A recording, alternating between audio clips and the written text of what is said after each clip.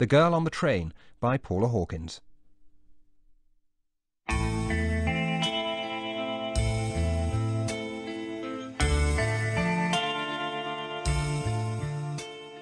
Friday morning, the 5th of July 2013. The 8:04 slow train from Ashbury to Euston can test the patience of the most seasoned commuter. Someone in the seat behind me gives a sigh of irritation as the train crawls along, past modest Victorian houses, their backs turned squarely to the track. Twice a day I'm offered a view into others' lives, just for a moment. There's something comforting about the sight of strangers safe at home. Coming back to Ashbury that evening, I don't have to feel guilty about drinking on the train because it's Friday. The pre-mixed gin and tonic fizzes up over the lip of the can, tangy and cold. The taste of my first ever holiday with Tom. A fishing village on the Basque Coast in 2005. The weekend stretches ahead of me. 48 empty hours to fill. Monday morning. It's a relief to be back on the 8:04. There's a faulty signal on this line about halfway through my journey. We stop there most days.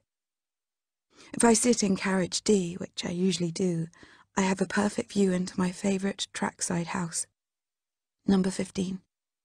Like all the other houses along this stretch is a Victorian semi, overlooking a narrow, well-tended garden.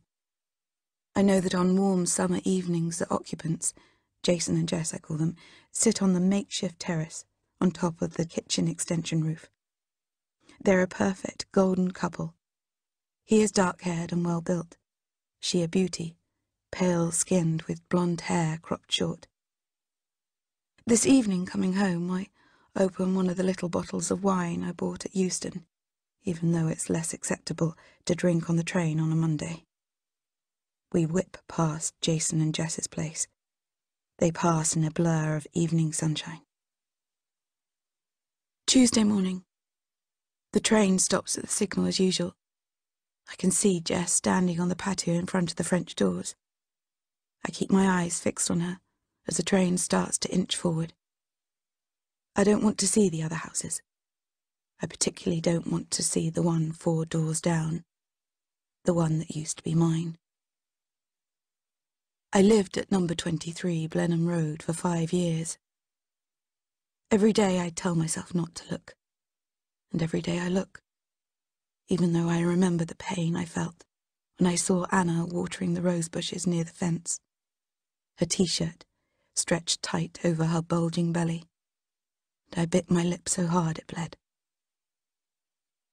The train I take in the evening, the 17:56, is slightly slower than the morning one. I don't mind, because I'm in no hurry to get back to Ashbury. I live in a newish block of flats, but it's not my home. In Ashbury, I'm a lodger, occupant of the small second bedroom in Cathy's duplex, subject to her grace and favour. Cathy and I were friends at university, and in my hour of need she happened to have a spare room going. That was nearly 2 years ago. It's not awful. Cathy's a nice person in a forceful sort of way, but I always feel like a guest at the very outer limit of their welcome. Thursday morning. I'm picking at the plaster on my forefinger. I don't want to take it off because the cut is deep. Cathy was out when I got home, so I went to the off-licence and bought 2 bottles of wine.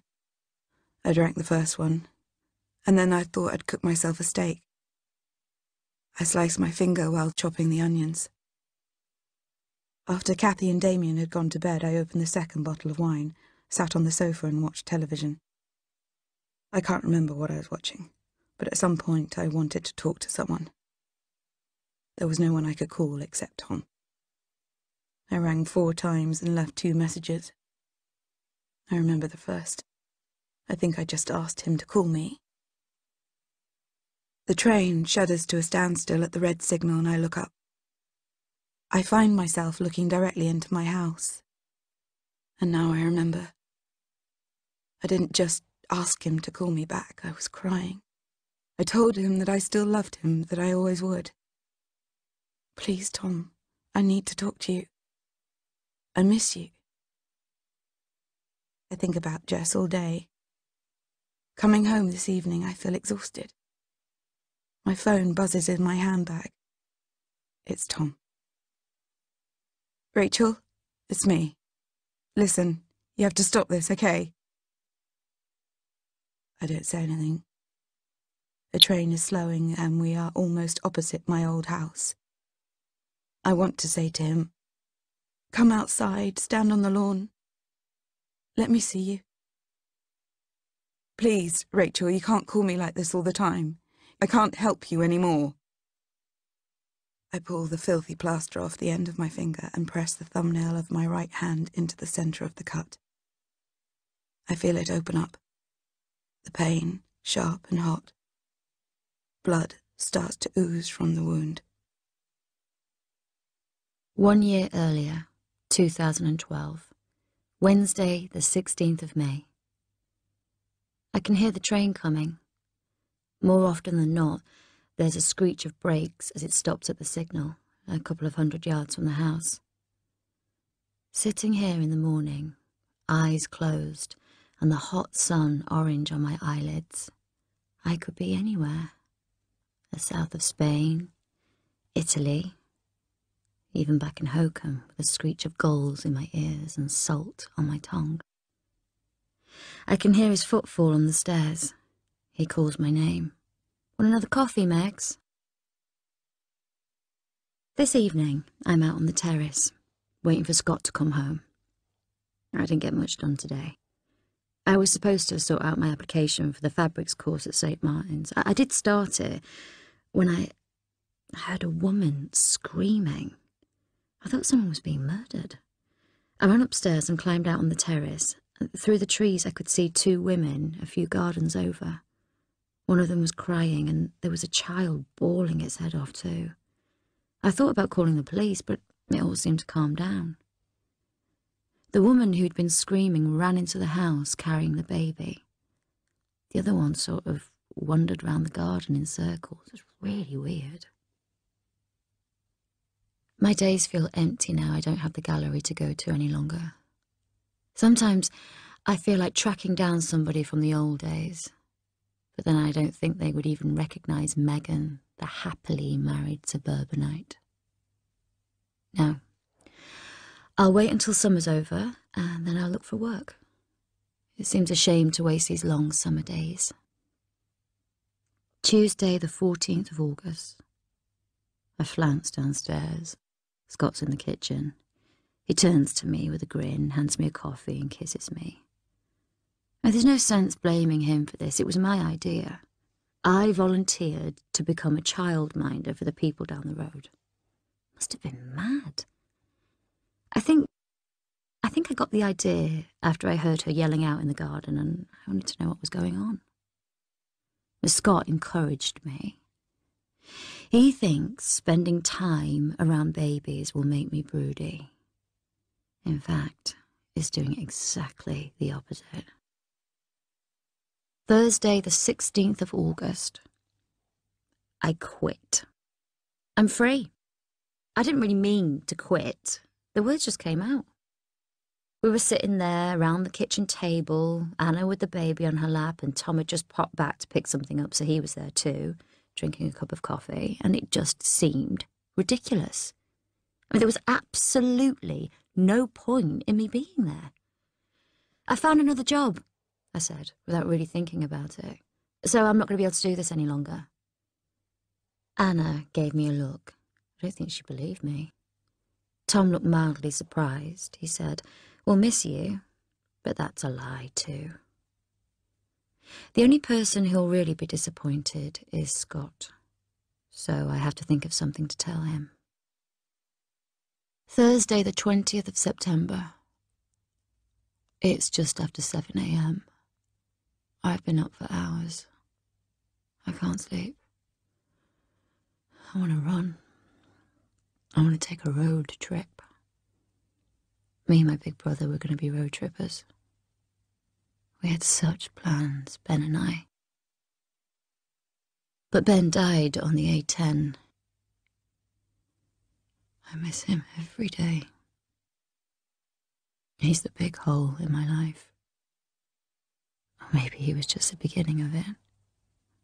So I am going to see a therapist. At least this feels like action. His name is Dr. Kamal Abdich. I guess he must be mid-30s, although he looks very young with his incredible dark honey skin. He has hands I can imagine on me, long and delicate fingers. I tell him about the panic attacks, the insomnia, the fact that I lie awake at night too frightened to fall asleep. Tuesday, the 25th of September. Scott's just called to say he has to work late. I'm feeling edgy. I can't just sit here. I go out. On the way back, he passes me in his car. Our eyes meet for just a second, and he smiles at me. 2013, Friday, the 12th of July. The screech of the train's brakes wakes me. We're at the signal.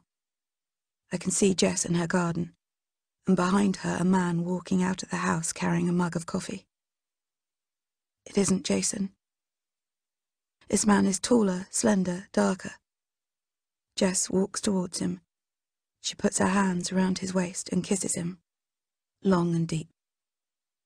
The train moves. I can't believe it. Why would she do that? Jason loves her. He doesn't deserve that. I feel a familiar ache in my chest. I found out the way everyone seems to find out these days. An electronic slip. In my case, it was an email. The modern-day lipstick on the collar. I wasn't supposed to go near Tom's computer, but I was planning a special 4th anniversary getaway. I wanted it to be a surprise, so I had to check his work schedule secretly. I had to look. He had left his laptop on because he had run out late for a meeting. It was a perfect opportunity, so I had a look at his calendar. When I closed down the browser window, there was his email account logged in, laid bare. There was a message at the top. XXXX. I thought it was spam at first until I realised that they were kisses. It was a reply to a message he had sent a few hours before, just after 7, when I was still slumbering. I fell asleep last night thinking of you. I was dreaming about kissing your mouth, your breasts, the inside of your thighs. I woke this morning with my head full of you, desperate to touch you. Don't expect me to be sane, I can't be, not with you. I discovered that her name was Anna Boyd, and that my husband was in love with her. He told her that he'd never felt like this before, that he couldn't wait to be with her. I don't have words to describe what I felt that day, but now, sitting on the train, I'm furious. Nails digging into my palms, tears stinging my eyes. How could Jess do this? What is wrong with her? Hatred floods me. If I saw Jess now, I would spit in her face. I would scratch her eyes out.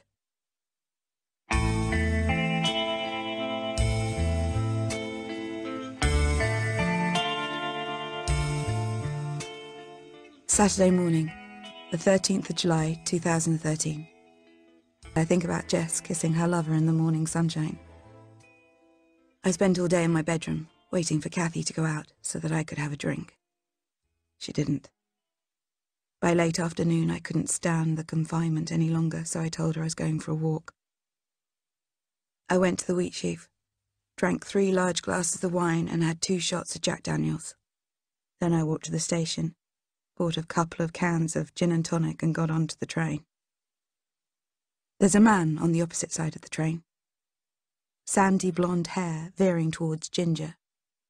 He's smiling at me. Is he smiling at me or is he sneering? I can't tell. I'm going to see Jason. This is not a good idea. This is a very bad idea. Sunday morning. My heartbeat feels as though it's in the base of my throat, uncomfortable and loud. My mouth is dry. It hurts to swallow. Something is wrong. Last night, something happened, something bad. What was it? I went to the pub. I got onto the train. I was at the station. I was on Blenheim Road. I run my hand through my hair. I flinch. There's a lump, painful and tender, on the right side of my head. My hair is matted with blood. I stumbled, that's it. On the stairs at Witney Station. Did I hit my head? Think. What did I do? Went to the pub. I got on the train. There was a man there. I remember now. Reddish hair. I think he talked to me, but I can't remember what he said.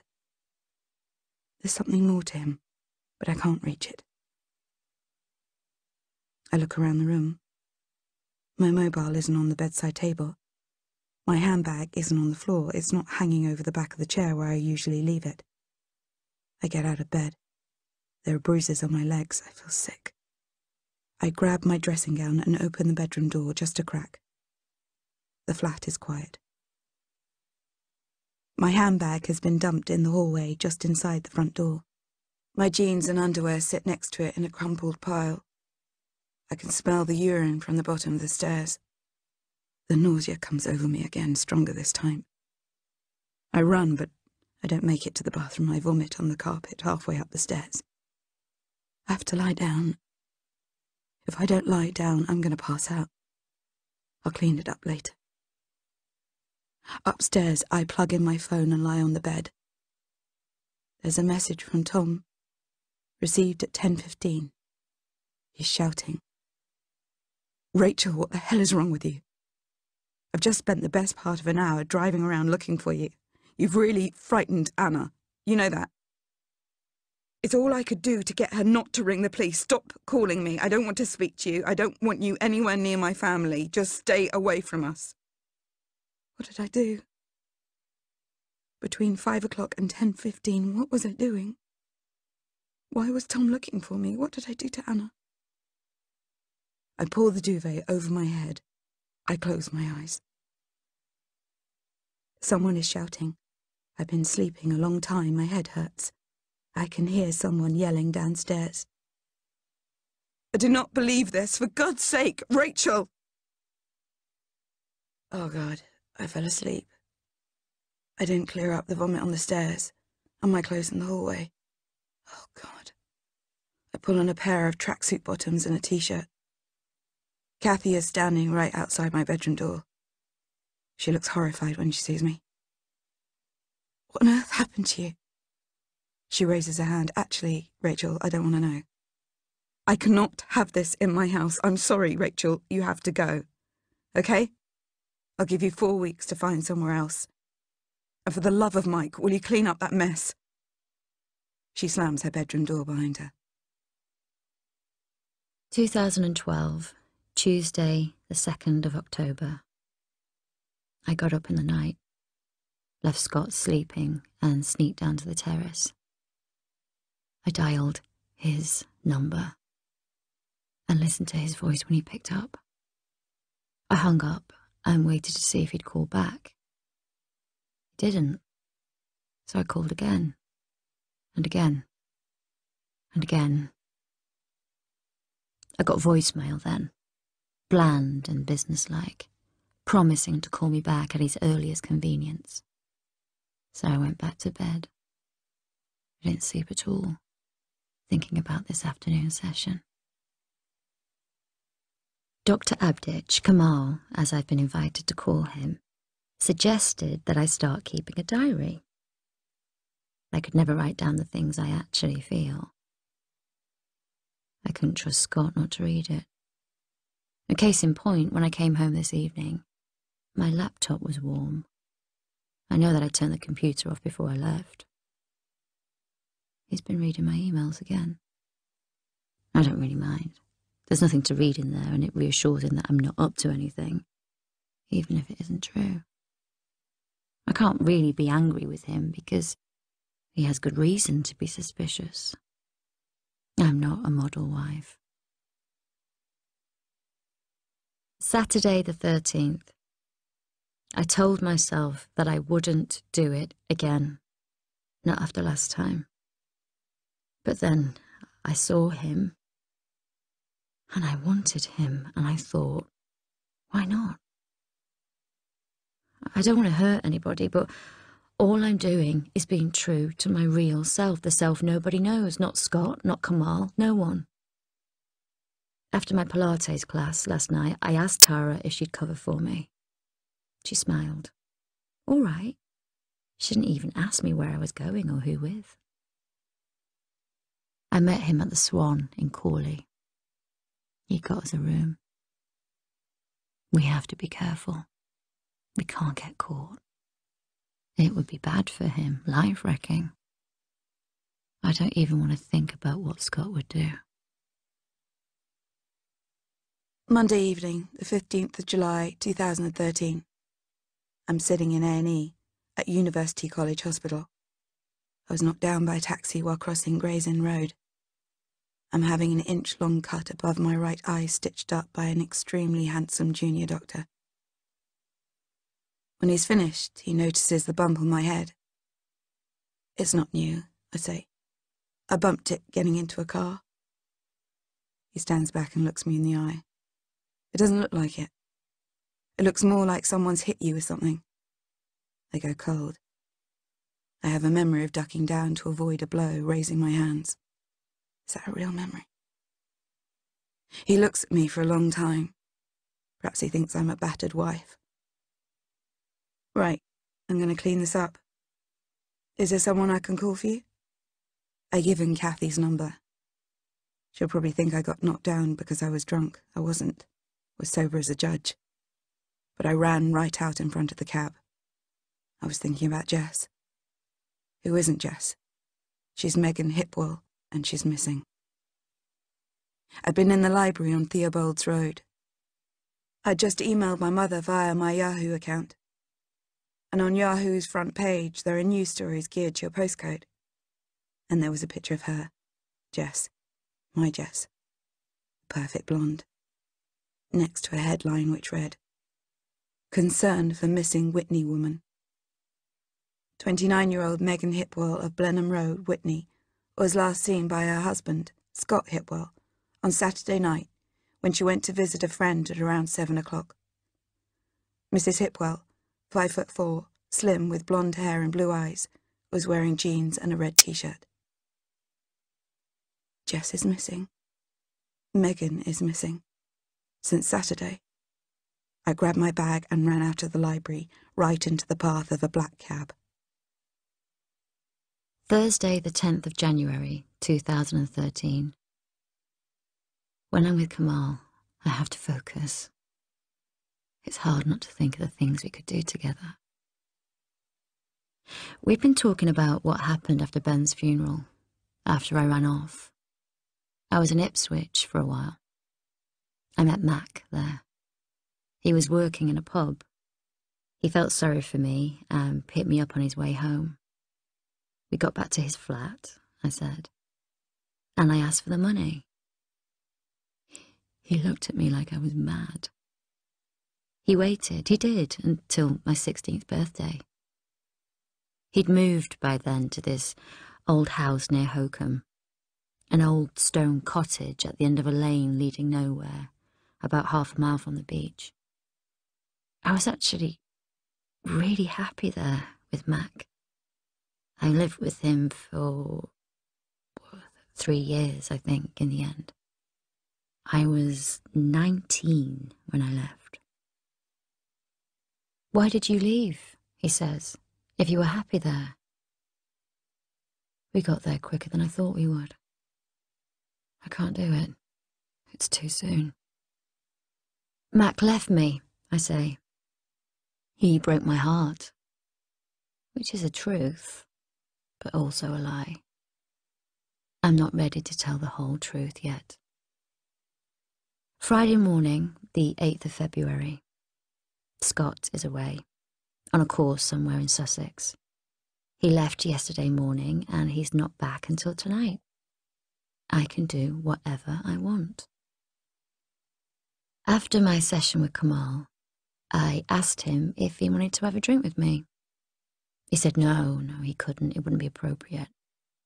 So I followed him home. I knocked on his door, and when he opened it, I asked, "Is this appropriate?" I slipped my hand around the back of his neck, stood on tiptoe, and kissed him on the mouth. "Megan," he said, "don't, I can't do this."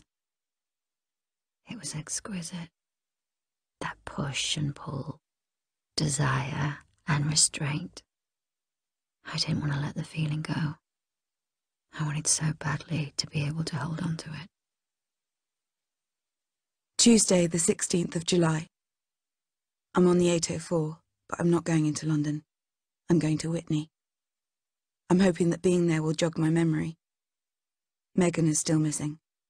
She's been gone more than 60 hours now, and the story is becoming national news. It was on the BBC website. I printed out the story and gleaned the following. Megan and Scott argued on Saturday evening, and Scott said he believed his wife had gone to spend the night with a friend, Tara Epstein, who lives in Crawley. Megan never got to Tara's house. Megan was seen by one witness walking towards Whitney train station at around 7:15 on Saturday evening. Megan is unemployed. She used to run a small art gallery in Whitney, but it closed down in April last year. Scott is a self-employed IT consultant. Megan and Scott have been married for 3 years. They've been living in the house on Blenheim Road since January 2012. Things look bad for Scott. Not just because of the argument, but when something bad happens to a woman, the police look at the husband or the boyfriend first. However, in this case, the police don't have all the facts. They're only looking at the husband, presumably because they don't know about the boyfriend. It could be that I am the only person who knows that the boyfriend exists. The bump on my head is throbbing, and I can't stop thinking about the argument I saw, or imagined, or dreamed about on Saturday night. As we pass Megan and Scott's house, I look up. The windows of number 15, reflecting morning sunshine, look like sightless eyes.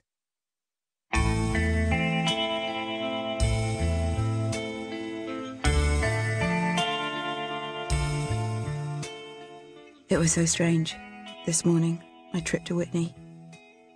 Down the concrete steps at the station, past the newspaper kiosk into Rosebery Avenue, half a block to the end of the T-junction. On the right, the archway leading to the dank pedestrian underpass beneath the track. On the left, Blenheim Road, narrow and tree-lined. But walking past the blackened tunnel mouth, I looked into the darkness, and I stopped dead. I could suddenly see myself a few meters in, slumped against the wall, head and hands smeared with blood. My heart thudded in my chest.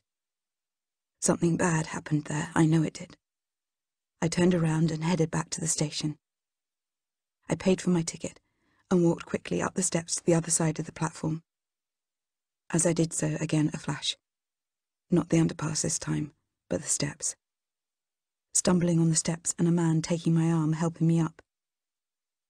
The man from the train, with the reddish hair. I could see him. A vague picture, but no dialogue. He was nice to me, I'm almost sure of it. Something bad happened, but I don't think it had anything to do with him. Coming back that evening, I'm just settling into my seat when my phone rings. It's Kathy. I let it go to voicemail. "Hi, Rachel. I just wanted to say that I'm sorry about the other day, what I said about moving out. I overreacted. You can stay as long as you want to. Give me a ring, okay?" Then, just as we're reaching Ashbury, my phone rings. It's Kathy again. "Rach, are you on the train?" "Yes," I say. "I'll be 15 minutes. "Rachel, the police are here. They want to talk to you." Wednesday morning, the 17th of July. By the time I got back to the flat last night, I was in a panic. I must have done something on Saturday night, committed some terrible act and blacked it out. What could I have done? Gone to Blenheim Road, attacked Megan Hipwell, disposed of her body somewhere, and then forgotten all about it. It sounds ridiculous, but by the time I got home, I'd convinced myself that I was in some way involved in Megan's disappearance. The police officers were in the living room, a 40-something man in plain clothes and a younger one in uniform. The plain-clothes one introduced himself as Detective Inspector Gaskill. "We need to talk to you about what you did on Saturday evening, Miss Watson." "I went to Whitney. I wanted to see my husband. But then I decided it wasn't a good idea, so I came home." "What time was this?" "I got the train around 6 o'clock. And you came home just after 8. "Okay. So you left around 6, meaning you'd be in Whitney by 6:30. And you were back here around 8, which means you must have left Whitney around 7:30. And you didn't actually go to see your ex-husband. So what did you do during that hour in Whitney?" "I walked around for a bit." "Did you speak to anyone? Go to any shops, bars?" "I spoke to a man in the station." "Why do you need to know this? What's going on?" "You may have heard that a woman from Whitney, a woman who lives on Blenheim Road, just a few doors along from your ex-husband, is missing. We've been asking people if they remember seeing her that night, or if they remember anything unusual. And during the course of our inquiries, your name came up." He let this sink in. "You were seen on Blenheim Road that evening, around the time that Mrs. Hipwell, the missing woman, left home. Mrs. Anna Watson told us that she saw you in the street, near Mrs. Hipwell's home, acting strangely. She considered calling the police." I couldn't speak. All I could see at that moment was myself, slouched in the underpass, blood on my hands. My blood, surely. Gaskill pulled a photograph out of his pocket. It was a picture of Megan. "Did you see this woman on Saturday night?" I stared at it for a long time. The perfect blonde I'd watched, whose life I'd constructed and deconstructed in my head. "Miss Watson, did you see her?" "I don't think so, I'm not sure." Gaskill got to his feet. "If you remember anything about Saturday night, would you please call me?" He handed me a business card. "You work in public relations, is that correct? Huntington Whiteley?" "That's right," I said. "Huntington Whiteley. He's going to check. He's going to know I lied. I can't let him find out for himself. So this morning I'm going to go round to the police station to come clean."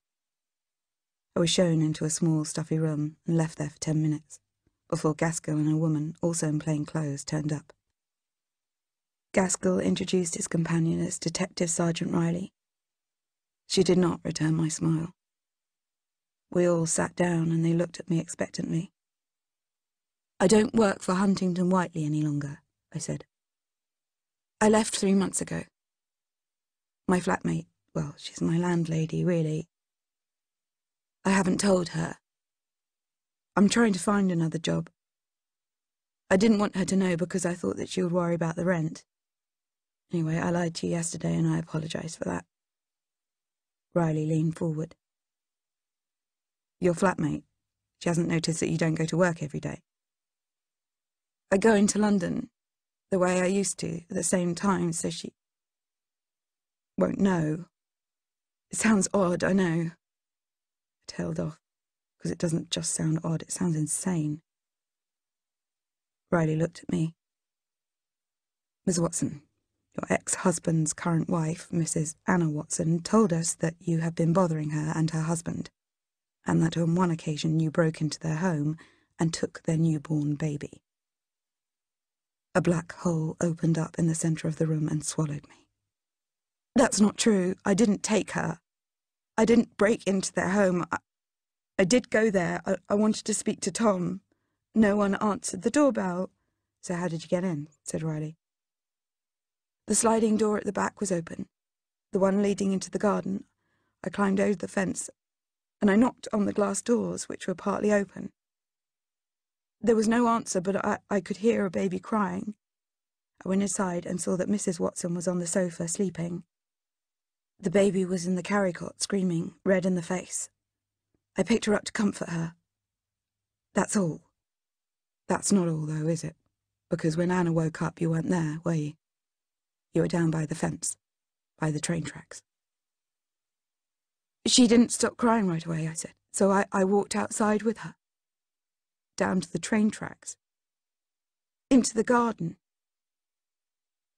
The night Megan went missing, we have reports that you, an unstable woman who had been drinking heavily, was seen on the street where she lives. Bearing in mind that there are some physical similarities between Megan and Mrs. Watson. So I attacked Megan Hipwell thinking she was Anna. That's the most stupid thing I've ever heard. I pushed my chair back. Time to play the trump card. I take it you've spoken to Megan Hipwell's lover? They stared at me. They weren't expecting that. They didn't know about him. Perhaps you didn't know. Megan Hipwell was having an affair. I started to walk to the door. Before I could put my hand on the door handle, Gaskell was standing in front of me. I thought you didn't know Megan Hipwell. I don't. Sit down, he said. I told them then about what I'd seen from the train, about how often I saw Megan sitting out on her terrace, sunbathing in the evenings, or having a coffee in the mornings. I told them about how last week I saw her with someone who clearly wasn't her husband, how I'd seen them kissing on the lawn. When was this? Said Gaskell. Friday morning. Can you describe him? Taller than Scott Hipwell. Slighter, thinner, darker skin. Possibly an Asian man. Gaskell got to his feet. I think that's enough. I turned to go. Don't go anywhere near Blenheim Road, Miss Watson, said Gaskell. Don't go anywhere near Anna Watson or her child. Thursday evening, the 18th of July. The train is full of rain-soaked people. As soon as I got myself a seat, I checked the latest on Megan's case on my phone, and it's the news I've been dreading. A 35-year-old man is being questioned under caution at Witney Police Station regarding the disappearance of Megan Hipwell, missing from her home since Saturday evening. That's Scott. I'm sure of it. I can only hope that he read my email before they picked him up, because questioning under caution is serious. It means they think he did it. I sent Scott an email this morning. His address was easy to find. I Googled him and found the site where he advertises. His business address is also his home address. Dear Scott, my name is Rachel Watson. You don't know me. I would like to talk to you about your wife. I don't know what has happened to her, but I believe I have information that could help you. Yours sincerely, Rachel. The train comes to an abrupt halt, brakes screeching alarmingly. I glance up and find myself looking right into the eyes of the man from Saturday night, the ginger one, the man who helped me up.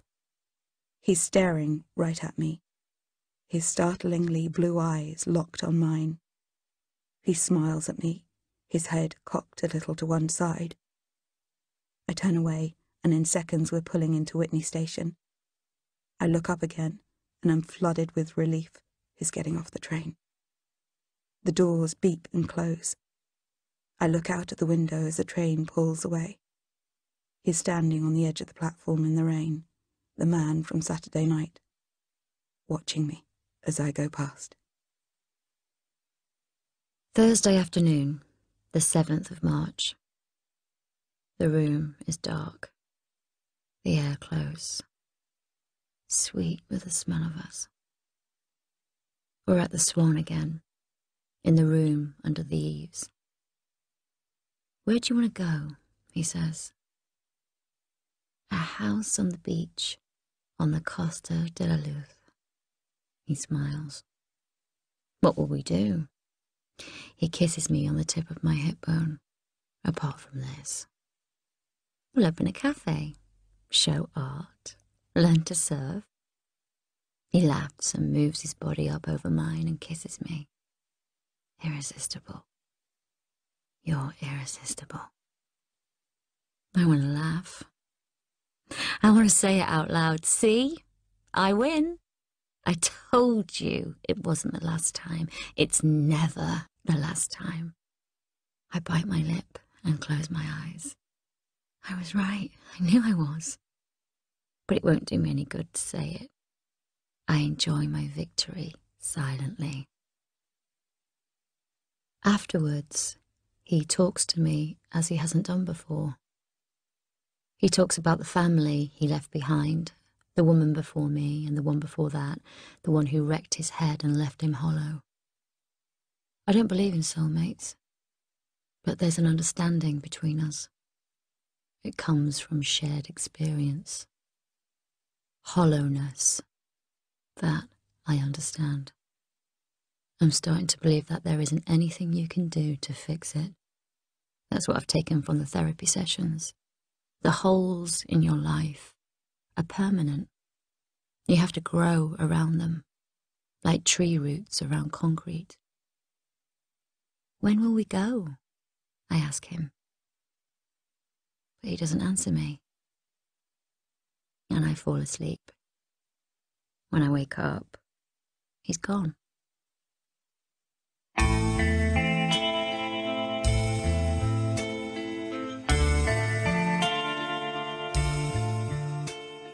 Friday morning, the 8th of March. Scott brings me coffee on the terrace. He's standing behind me, hands on my shoulders, warm and solid. I lean my head back against his body. He leans forward and kisses my neck. You slept last night, he says. You must be feeling better.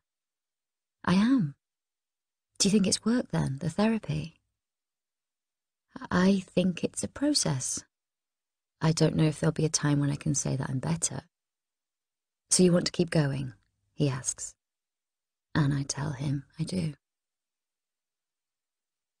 There was a time when I thought he could be enough. I loved him completely. I still do. But I don't want this any longer. The only time I feel like me is on those secret, febrile afternoons like yesterday. I come alive. I mean, who's to say that once I run, I'll find that isn't enough? Who's to say that I won't end up feeling exactly the way I do right now, not safe, but stifled? Maybe I'll want to run again and again. Maybe. Maybe not. But you have to take the risk, don't you? I go downstairs to say goodbye as he's heading off to work. He slips his arms around my waist and kisses the top of my head. Love you, Megs, he murmurs. And I feel horrible then. Like the worst person in the world. I can't wait for him to shut the door because I know I'm going to cry. Friday, the 19th of July. I've had a good day. I spent an hour alone with Detective Inspector Gaskell this morning. He asked me to call at the station. This time we sat in his office. He offered me coffee, and I was surprised to find that he got up and made it for me himself. It felt different this morning. I didn't feel like a suspect, someone he was trying to catch out. I felt useful. I felt most useful when he took one of his folders and laid it in front of me, showing me a series of photographs. Scott Hipwell, 3 men I'd never seen before, and then Megan's boyfriend. That's him, I said. He scrutinized the picture. You saw them kissing. Last Friday, was it? That's right, Friday morning. They were outside in the garden. Who is he? Gaskell didn't reply, just shook his head a little. Have I been helpful at all? Yes, Miss Watson. You've been very helpful. Thank you for coming in. Saturday. I wake with a crushing sensation of shame, and I know immediately that I've done something stupid. I go through my achingly familiar ritual of trying to remember exactly what I did. I sent an email. That's what it was. At some point last night, I sent Tom an email. I take my laptop downstairs and make a cup of tea. I open my email account and there it is. Sent just after 11 last night. I'd been drinking for a good few hours by then. Could you please tell your wife to stop lying to the police about me? Pretty low, don't you think? Trying to get me into trouble. Telling the police I'm obsessed with her and her ugly brat. Tell her to leave me alone. I snap the laptop shut. I'm cringing, literally. I want to disappear. Why did I mention the little girl? I don't bear her any ill will. I couldn't think badly of any child, and especially not Tom's child. I could apologise. If I apologise right now, I might be able to salvage something. That day last summer, when I went to Tom and Anna's, it didn't happen exactly the way I told the police. When I looked through the sliding doors, it's true that Anna was sleeping on the sofa, but the baby wasn't crying. She was fast asleep in her carry cot. I picked her up, and I remember running with her towards the fence. I don't know what I thought I was doing. I got to the fence, holding her tightly against my chest. Now she was crying. I bounced and shushed her, and then I heard a train coming. I turned my back to the fence and saw Anna hurtling towards me, her lips moving, but I couldn't hear what she was saying. She took the child from me, and I tried to run away, but I tripped and fell. Then she was standing over me, screaming at me.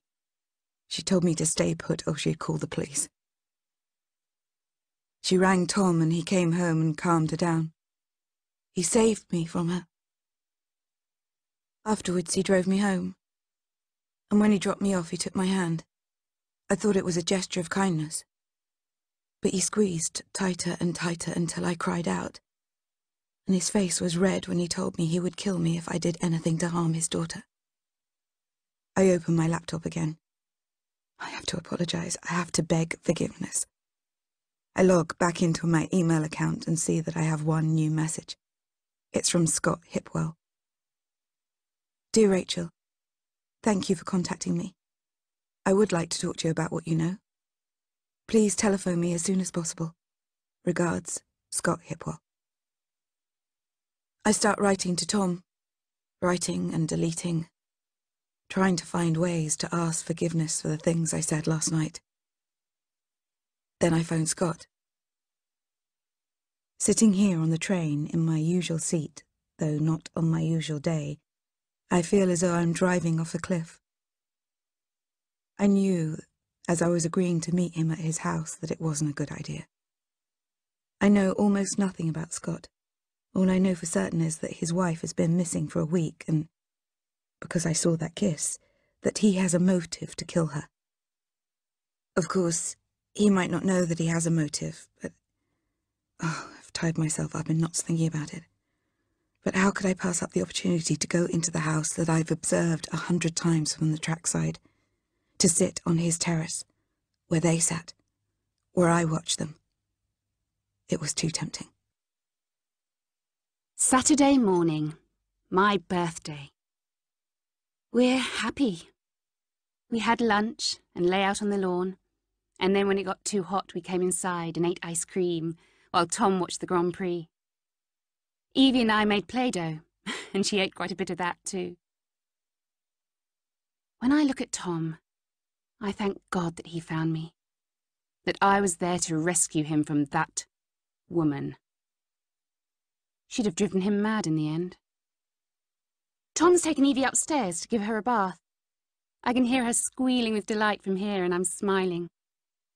The smile has barely fallen from my lips all day. I do the washing up and think about dinner. Something light. A few years ago, I'd have hated the idea of staying in and cooking on my birthday. But now it's perfect. It's the way it should be. Just the three of us. I pick up Evie's toys, scattered around the living room floor. I'm leaning over the sofa when I see a woman. Her head bent to her chest, scuttling along the pavement on the opposite side of the street. She doesn't look up, but it's her. I'm sure of it. I turn, ready to bolt out of the front door, to chase her down the street. But Tom's standing in the doorway, Evie wrapped in a towel in his arms. "You okay?" he says. "What's wrong?" "Nothing." I stuff my hands into my pockets so that he can't see them shaking. Sunday morning. I made an effort yesterday. I washed my hair and put some makeup on. I took the train and was in Whitney just after 7. I took that walk along Rosebery Avenue, past the underpass. I didn't look this time. I hurried past number 23, Tom and Anna's place, chin to chest and sunglasses on, praying they wouldn't see me. Scott opened the door almost before I had finished knocking. "Rachel?" he said, looking down at me, unsmiling. I nodded. Up close he is physically intimidating, tall and broad-shouldered. It crossed my mind that he could crush me without much effort. I moved past him into the hallway. He smelled of old sweat. He showed me into the kitchen and offered me a cup of tea. I sat at the kitchen table while he boiled the kettle. There was a sharp smell of antiseptic in the room, but Scott himself was a mess, a sweat patch on the back of his t-shirt. He placed the mug of tea in front of me and sat on the opposite side of the kitchen table. "You're a friend of Megan's," he said. "I know her a little, from the gallery. You said in your email that you wanted to tell me something about her." I took a deep breath. I was acutely aware that what I was about to say was going to hurt him. "I saw her with someone." "When? You saw her on Saturday night?" "No, it was Friday morning." His shoulders slumped. "You saw her with... who, a man?" "Yes." "Have you told the police?"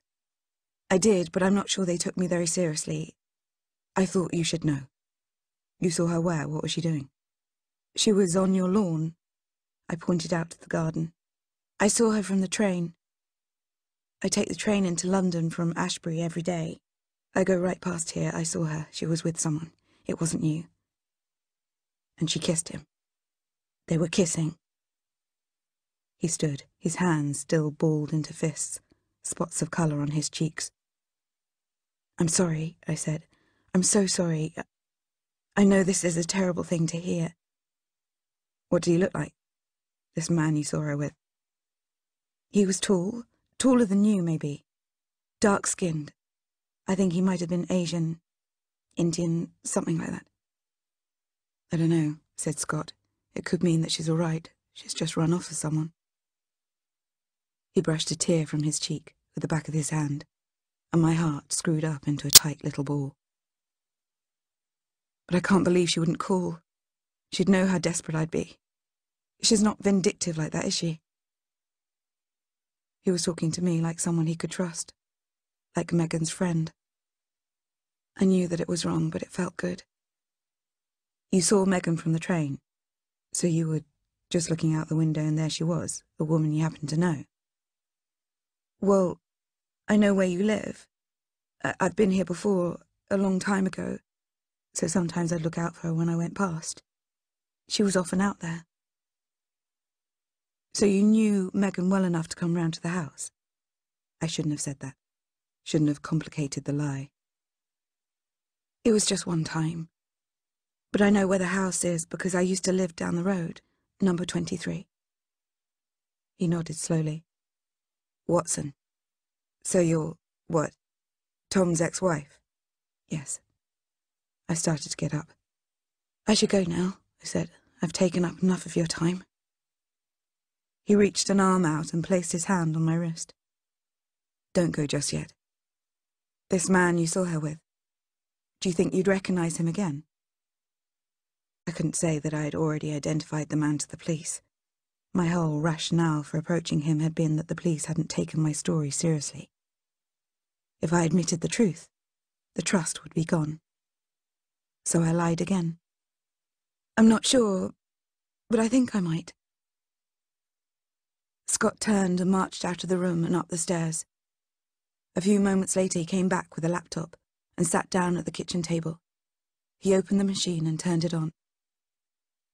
"Megan was seeing a therapist," he said. "His name is Abdic. Kamal Abdic. He's from Serbia or Bosnia, somewhere like that.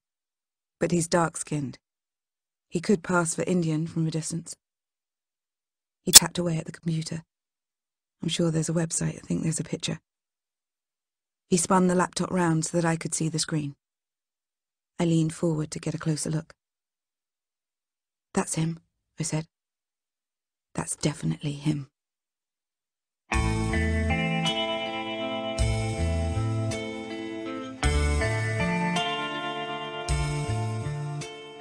The next day, Scott phoned. "I just called to say thank you for yesterday, for taking the time to let me know." "That's all right. Have you spoken to the police?" "Detective Sergeant Riley was here this afternoon. I mentioned Kamal Abdich, told her you might be worth speaking to." "What did she say?" "That they had already spoken to him, but would do so again. She asked me why I hadn't mentioned him before. She's supposed to be on my side, but all the time I feel like she's trying to trip me up. I'm stupidly pleased he doesn't like her. Another thing we have in common." He pauses. "We had a terrible argument the night she left." "Couples fight all the time," I said. "But this was terrible. I was very unkind to her. She went upstairs and put some things in a bag. I noticed later that her toothbrush was gone, so I knew she wasn't planning on coming home. I thought she must have gone to Tara's for the night. That happened once before. I didn't even go after her. And that was the last time I saw her. Someone claims to have seen Megan, or a woman fitting her description, walking towards Whitney Station at around 7:15. No one remembered seeing her on the platform or on the train." "And when did you try to contact her?" A long silence. "I went to the pub. I needed to cool down. I had a couple of pints and I went back home. That was just before 10. I was hoping she'd be back, but she wasn't." "So it was around 10 o'clock when you tried to call her?" "No, I didn't. I watched some TV, then I went to bed. I imagined she'd be sitting in Tara's kitchen, talking about what a shit I am. So I left it. Next morning I drove round there. Tara told me the last time she'd seen Megan was at their Pilates class on Friday night. That's when I started to panic." Monday morning. The hot weather has returned and the carriage is stifling today. I was late getting up this morning, and I didn't have time to check the news. A man with an iPad takes the seat next to me. He goes straight to a news site, and there it is, in big, bold letters. "Man arrested in connection with Megan Hipwell disappearance." I forget myself and lean over. He looks up at me, affronted. "I'm sorry," I say. I know her. The missing woman, I know her." "Oh, how awful. Would you like to read the story?" He hands me the tablet. "A man in his 30s has been arrested in connection with the disappearance of Megan Hipwell, the Whitney woman, who has been missing since Saturday, 13th of July. A police spokesman said, 'We can confirm that we have arrested a man in connection with Megan's disappearance. He has not yet been charged with an offence.'" My hands are trembling as I hand the iPad back. As we approach Whitney Station, I leap to my feet. I run along the platform, down the stairs. I run past the underpass, stumbling at the corner of Blenheim Road. There are no vans parked outside Scott's house, no police cars. I step into the doorway. I don't know what I'm doing here. I just wanted to know. I turn to leave, and it's at that moment that the door opens. Before I have time to move, his hand shoots out. He grabs my forearm, yanks me into the house and slams the door behind me. I can't have people coming to the door. There are photographers, journalists everywhere. "There's no one out there," I said. "But what are you doing here?" "It was on the news. Is it him? Have they arrested him?" He nodded. "Yes, early this morning. Detective Sergeant Riley was here. She came to tell me." He looks at me. "Why did you come?" "I thought you wouldn't want to be alone." "I'm not alone." He led me into the living room. There was a woman outside on the lawn, smoking. Tall, with salt and pepper hair. She was smartly dressed in black trousers and white blouse. As soon as she caught sight of me, she flicked her cigarette onto the paving stones and crushed it beneath her toe. "Police?" she said as she entered the kitchen. "This is Rachel Watson, Mum," said Scott. "The woman who contacted me about Abdich." Her gaze swept rapidly over me from head to toe. Well, Scott is very grateful to you for coming forward. We're obviously waiting now to find out what exactly is going on. She took me by the elbow and turned me gently towards the front door. Thank you for stopping by, Mrs. Watson. We really are very grateful to you. I found myself on the doorstep. The front door closed firmly behind me, and when I looked up I saw them. Tom, pushing a buggy, and Anna at his side. They stopped dead when they saw me. Anna raised her hand to her mouth and swooped down to grab her child. By midday, the police had named their suspect. They talked about evidence discovered at Dr. Abdich's home and in his car, but they didn't say what. I waited all day for more news. Tom called more than once. I didn't pick up. I know what he wants. He wants to know why I was at Scott Hipwell's house. Let him wonder. I waited and waited, and still no charge. Instead, I learned that he is a Bosniak, a survivor of the Balkans conflict, who came to Britain as a 15-year-old refugee. He lost his father and two older brothers at Srebrenica. He has a conviction for domestic violence. The more I heard about Kamal, the more I knew I was right to speak to the police about him. I was right to contact Scott. Around 3 o'clock, I got frustrated with hearing nothing about Megan, nothing about Kamal. So I went to the off-licence and bought 2 bottles of white wine. I'm almost at the bottom of the first bottle when it happens. The ticker running across the bottom of the screen tells me that the suspect in the Megan Hipwell disappearance has been released without charge. I put my glass down and sit there, my eyes blurring over. They had him, and they let him go. Wednesday morning. I'm woken by a soft tapping at the door. Kathy pushes the door gently open and peers into the room. Rachel? Are you all right? She catches sight of the bottle next to my bed. I'm too embarrassed to say anything. Are you not going into work? She doesn't wait for me to answer, just turns to go, calling back. You'll end up getting yourself sacked if you carry on like this. I should go after her and tell her. I was sacked months ago for turning up blind drunk after a 3-hour lunch with a client, during which I managed to be so rude and unprofessional that I lost the firm his business. Downstairs, I make myself a cup of coffee and look at my phone. I have 3 missed calls, 1 from Tom and 2 from Scott. The call from Tom was last night, as was the first call from Scott. The second call from him was this morning, a few minutes ago. My heart lifts a little. This is good news. Despite his mother, Scott still wants to talk to me. You should have told me, he says as soon as he picks up, what you are. My stomach is a small, hard ball. He knows. Detective Sergeant Riley spoke to me after they let him go. He denied having an affair with her, and the witness who suggested that there was something going on was unreliable, she said. An alcoholic. Possibly mentally unstable. She didn't tell me the witness's name, but I take it she was talking about you. The phone goes dead. Friday. I'm going to call Tom. I have to find out what I did that Saturday night. I'm certain that there is something I'm missing, something vital. I've been trying to get hold of you since Monday, says Tom when he answers the phone. I called your office. He lets that sink in. I need to talk to you, I say, about Saturday night. That Saturday night.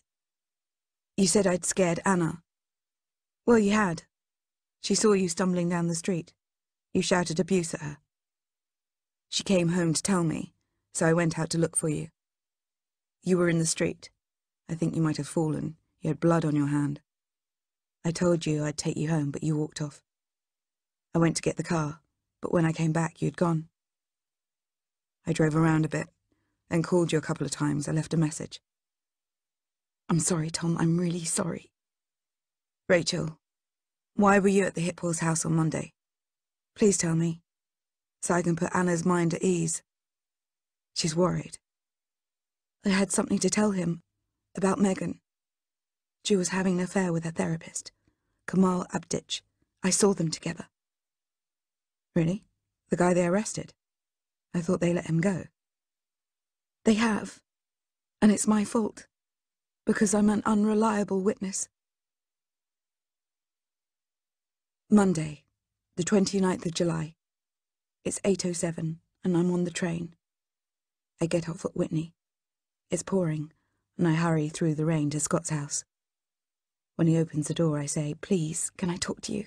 I want to apologise, to explain." He goes upstairs to fetch me a towel while the kettle boils. The house is less tidy than it was a week ago. My mother was driving me insane, cleaning, tidying up after me. We had a bit of a row. She hasn't been round for a few days. I follow him into the kitchen. "I'm so sorry about what happened." He shrugs. "They didn't have enough to charge him with." He hands me the mug and we sit down at the table. They found hair, skin cells in his house, and he admitted that she had been there twice, just to talk. He won't say what about. There's the whole confidentiality thing. The hair and the skin cells were found downstairs, nothing up in the bedroom. He swears blind that they weren't having an affair. There was a trace of blood on his car. Oh my God. Yeah, matches her blood type. They don't know if they can get any DNA because it's such a small sample. He looks at me. He told the police that she was unhappy with me and she might have run off. He's trying to shift suspicion, I say. They seem to buy everything that bastard says. That Riley woman. I can tell when she talks about him. She likes him. The poor, downtrodden refugee. Maybe he's right. We did have that awful fight. His eyes are on my face. What happened with you? You left your husband. Was there someone else? I shake my head. Other way round. Anna happened. I know what he's going to ask, so I say, "It started before. The drinking. While we were still married. We were trying for a baby.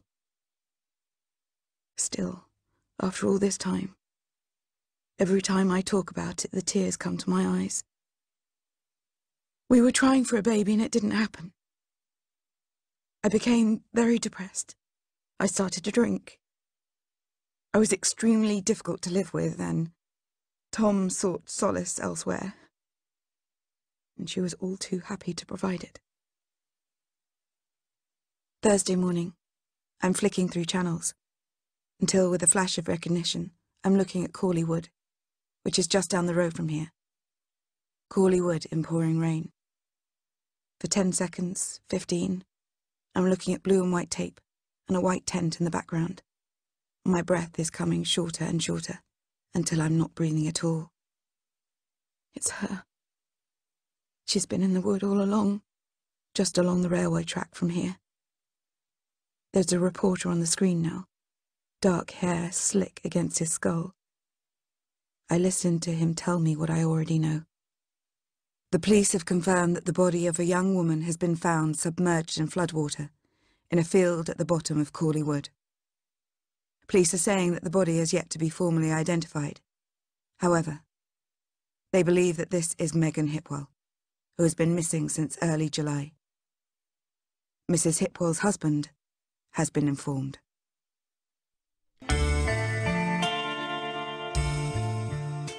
Thursday, the 13th of June, 2013.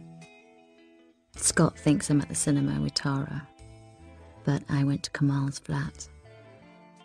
I said there was something I had to tell him. As a friend, Kamal, not a therapist, please, listen. He opens a cupboard and pulls out 2 tumblers. As a friend, then, would you like some wine? He shows me into the living room. We sit down on opposite sides of a glass table. My hands are locked around my glass. He's waiting for me to start, but it's hard. I've kept this secret for so long. I begin. After I left Ipswich, I moved in with Mac into his cottage outside Hawkins. It was very isolated. days would go by and we wouldn't see anyone. It's odd thinking back on it, but I needed it then. After Ipswich and all those men, all the things I did. I liked it. Just Mac and me. I was happy. After Ben's death and everything that came after that, it was Mac saved me. To be perfectly honest, we were taking a lot of drugs, and it's difficult to get bored when you're off your face all the time. I was really happy. Kamal nods. So what happened? I got pregnant. By the time I realised, it was too late to get rid of it. Of her. It's what I would have done had I not been so stupid. The truth is, she wasn't wanted by either of us. Kamal goes out and comes back with a sheet of kitchen roll for me to wipe my eyes. It's a while before I go on. We were both so stupid. We just carried on. I didn't see a doctor. Nothing really changed until she came. He lets me cry. After a while, I can go on. I had her at home. Mac had this friend who'd done some nursing training or something. And she came round. And it was okay. It wasn't so bad. I mean, it was painful and frightening, but then there she was. She was lovely. She had dark eyes and blonde hair. She didn't cry a lot. She slept well right from the very beginning. She was a good girl. I look up and Kamal is there, his eyes on mine, his expression soft. He wants me to tell him. We called her Elizabeth. Libby.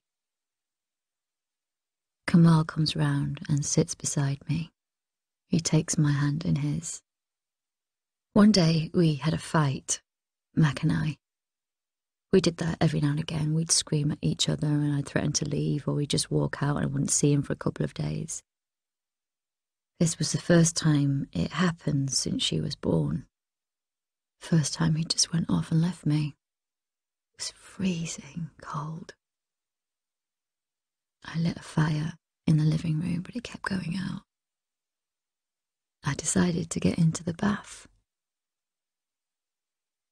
I took Libby in with me,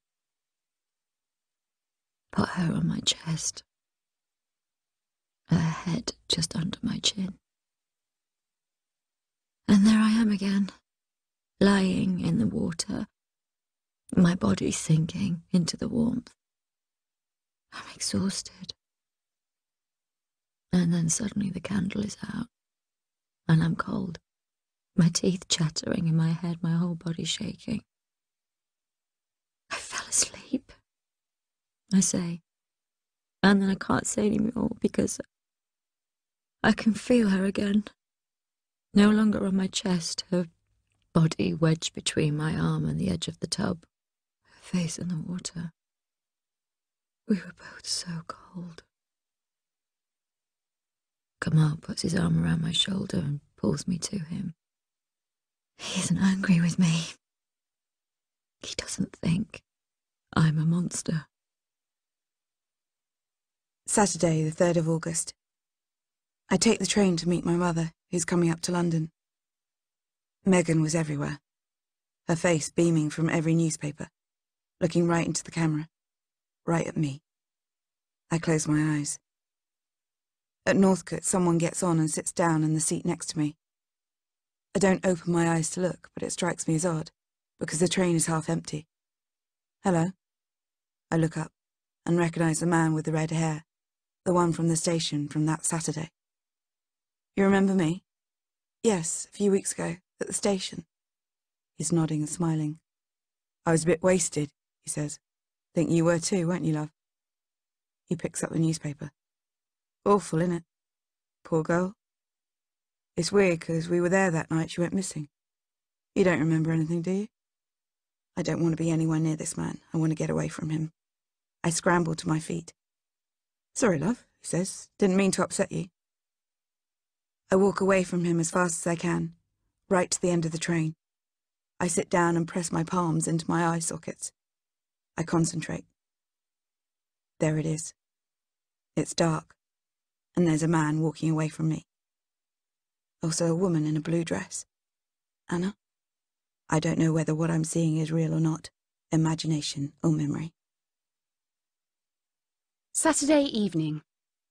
Tom is meeting some of his army buddies for a drink, and Evie's down for her nap. I'm sitting in the kitchen, doors and windows closed, despite the heat. I'm bored. Can't think of anything to do. I can't watch television or look at a newspaper. I don't want to read about it. I don't want to see Megan's face. I don't want to think about it.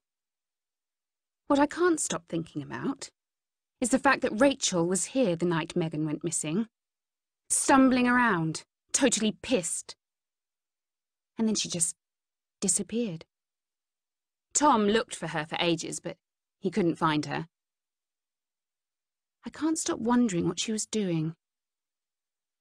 I remember the terror I felt when I saw her with Evie down by the fence.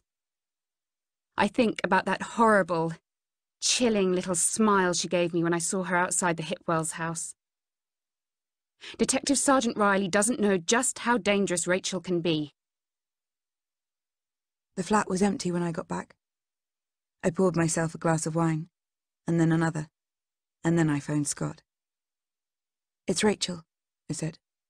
"Rachel Watson." Oh, there was noise in the background, voices. "Can we meet?" I say. I want to talk to you about something. "It's really not a great time. I've got a house full of people here. Tomorrow? Come by the house tomorrow."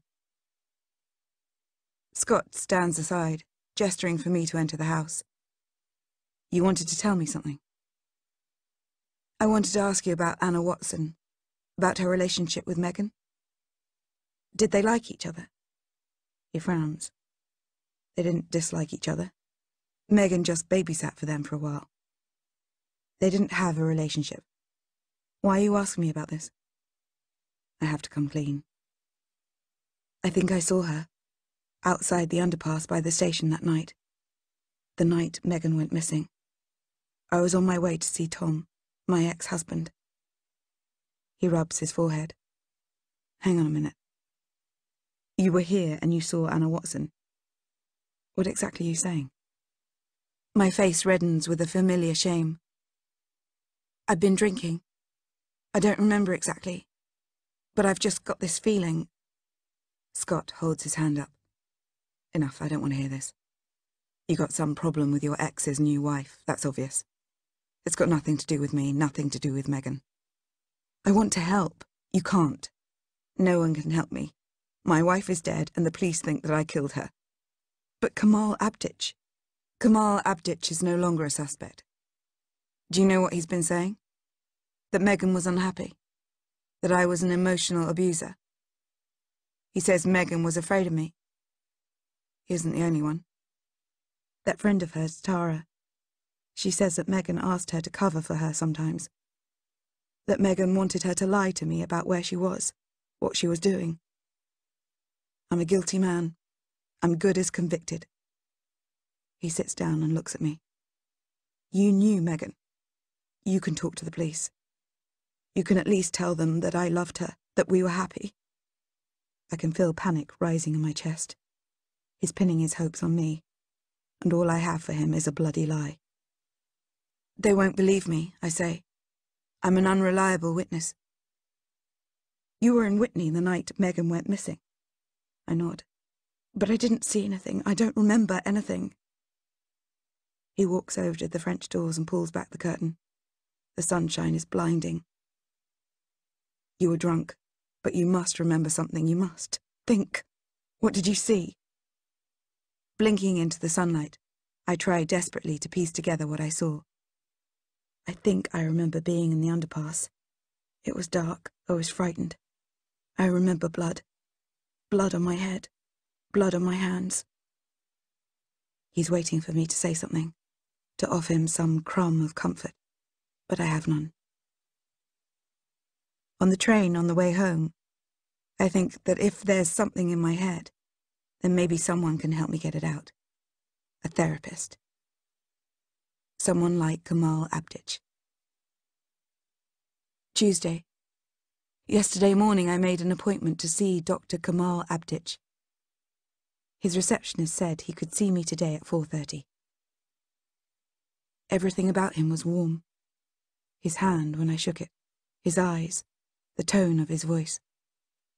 And for a while I forgot to be afraid of him. I tried to remember what I had to say, and I said it. I told him that for 4 years I'd had problems with alcohol, that my drinking had cost me my marriage and my job. It was costing me my health, obviously, and I feared that it might cost me my sanity too. I don't remember things, I said. I black out, and I can't remember where I've been or what I've done. And if someone tells me something I've done, it doesn't even feel like me. It's hard to feel responsible for something you don't remember. I spilled all this truth in front of him in the first few minutes. He listened, his clear amber eyes on mine, his hands folded. Eventually he nodded slightly. All right. Can we go back a bit, to when the problem started? You said it was 4 years ago? Can you tell me about that time? I resisted. I wasn't going to tell him how I longed for a baby. I told him that my marriage broke down, that I'd always been a drinker, but that things had got out of hand. Your marriage broke down, so you left your husband, or he left you? He had an affair. He met another woman and fell in love with her. He nodded, waiting for me to go on. It was my fault. Why'd you say that? Well, the drinking started before. Can you point to an underlying cause?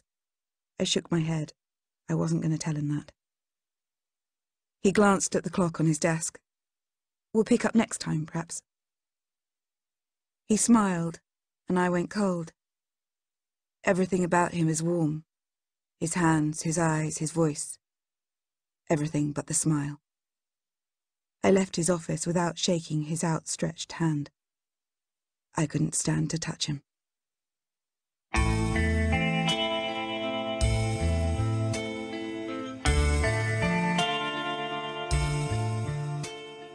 Wednesday, the 7th of August. Ashbury isn't really a good place to walk. There isn't even a decent park.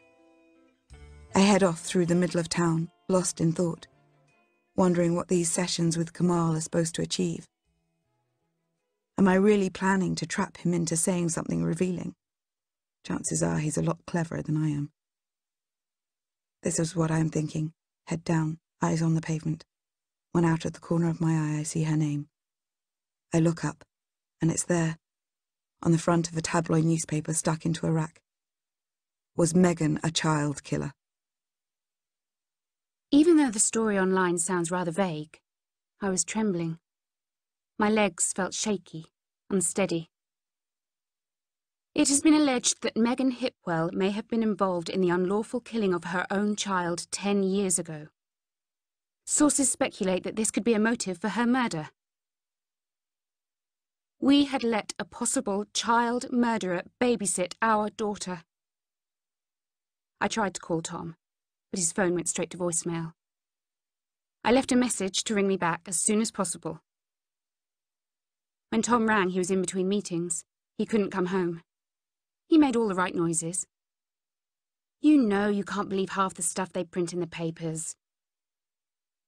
I didn't make too much of a fuss, because he was the one who suggested that Megan come and help out with Evie in the first place. When he walked in the door that evening, I went for him. I was building up to it all day. I couldn't hide from it. She was everywhere I looked. Here, in my house, holding my child, feeding her, changing her, playing with her while I was taking a nap. I kept thinking of all the times I left Evie alone with her, and it made me feel sick. Every time I close my eyes, I see her, sitting there at the kitchen table with Evie on her lap. She'd be playing with her, and smiling and chattering. It never seemed as if she really wanted to be there. She always seemed so happy to be handing Evie back to me when it was time for her to go. It was almost as though she didn't like the feel of a child in her arms. The heat is insufferable. I'm taking my second shower of the day when the phone rings. It's Scott. He sounds panicky. I can't go home. There are cameras everywhere. I must go somewhere they won't be waiting for me. I'm just driving around. Been driving around since I left the police station. I just need an hour or two to sit, to think. Could I come to your house? I say yes, of course. I want to see him. I want to help. 10 minutes later, the doorbell rings. I'm sorry to do this, he says as I open the front door. I didn't know where to go. I show him into the living room and fetch a glass of water. He drinks it, almost in one gulp. He looks up at me. My wife is dead and the police think that I killed her. Then comes this story about the death of a child. And today I got the news that Megan was pregnant. He starts to cry and I'm choking too. The horror of it is almost too much to bear. For Scott, the world is ending and I stand there, mute, helpless, useless. I hear footfalls on the steps outside, the familiar jangle of Kathy fishing around in her huge handbag for her house keys. It jolts me to life. I grab Scott's hand. Come with me. I drag him into the hallway and up the stairs before Kathy unlocks the door. I close the bedroom door behind us. My flatmate. She might ask questions. You should stay here a while. Try to sleep. He looks at me and almost smiles. You don't mind? When I'm sure that he's fallen asleep, I lie down at his back. When I wake, hours later, he's gone. Thursday morning. I feel treacherous. Scott left me just hours ago, and here I am on my way to see Kamal, to meet once again the man he believes killed his wife, his child. Kamal starts out by asking when I last had a drink. Sunday, I say. That's good. You look well. He smiles. And I don't see the killer. I'm wondering now what I saw the other day. Did I imagine it? You asked me last time about how the drinking started. He nods. I was trying to get pregnant. I couldn't, and I became depressed. I find myself crying again. It's impossible to resist the kindness of strangers. I confide in him and I forget, once again, what I'm doing here. I don't study his eyes for some sign of guilt or suspicion. I let him comfort me. He is kind, rational. He talks about coping strategies. I leave Kamal Abdich's office feeling lighter, more hopeful. I sit on the train and try to conjure up the killer I saw, but I can't see him any longer. Friday evening. The train stops at the signal. I take a sip from the cold can of gin and tonic and look up at his house.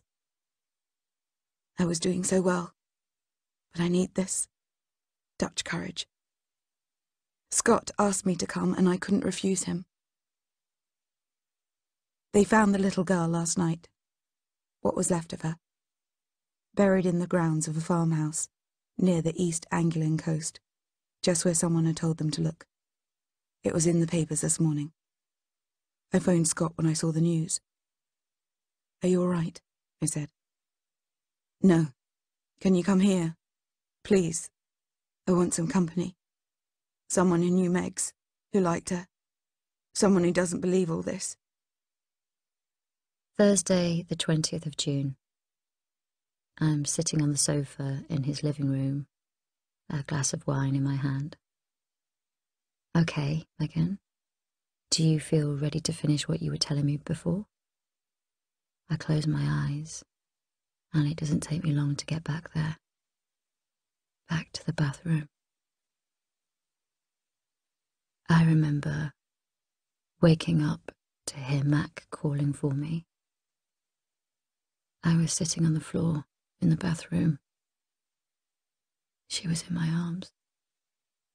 I was so cold. Mac came up the stairs and turned on the light. And he was screaming in my face. I gave her to him and ran. I ran out of the house into the rain. I ran to the beach. I thought about going into the water, but I was too scared. He came for me, eventually. He took me home. We buried her in the morning. I wrapped her in a sheet, and Mac dug the grave at the edge of the property. We put stones on top to mark it. That night, Mac said he had to meet someone. I thought maybe he was going to go to the police. He never came back. Did you see Mac again? No, never. I wonder if, now that we've spoken about this, it might help if you try to contact Mac to give you closure. I can't. What if he tells Scott? Will you think about it? He walks me to the door, his arm around my shoulders. I want to turn and kiss him, but I don't. Instead, I say, "Is this the last time I'm going to see you?" He nods. Couldn't we? No, Megan, we can't. We have to do the right thing. Go home to your husband. Saturday morning, the 10th of August. I wake early. I can feel him behind me, warm and sleepy. I wriggle my hips, pressing against him a little closer. His voice says, "Rachel, don't." I go cold. I'm not at home. It's exactly the same as the room I shared with Tom. But this isn't home. I roll over. Scott swings his legs over the side of the bed, his back to me. This is like the room I shared with Tom, but it's the one Scott shared with Megan. This room. This bed. "This was wrong," I say. "Yes, it was," says Scott. He goes into the bathroom and shuts the door. I lie back and close my eyes. What have I done? I remember him talking a lot when I first arrived.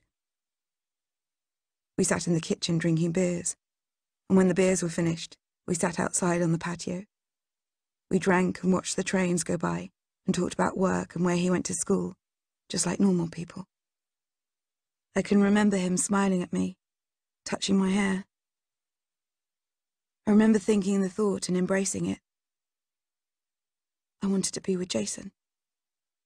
I wanted to feel what Jess felt when she sat out there with him, drinking wine in the evening. I ignored the fact that Jess was nothing but a figment of my imagination. Scott comes out of the bathroom. I dress quickly and go downstairs. "I should go," I say, and he doesn't argue.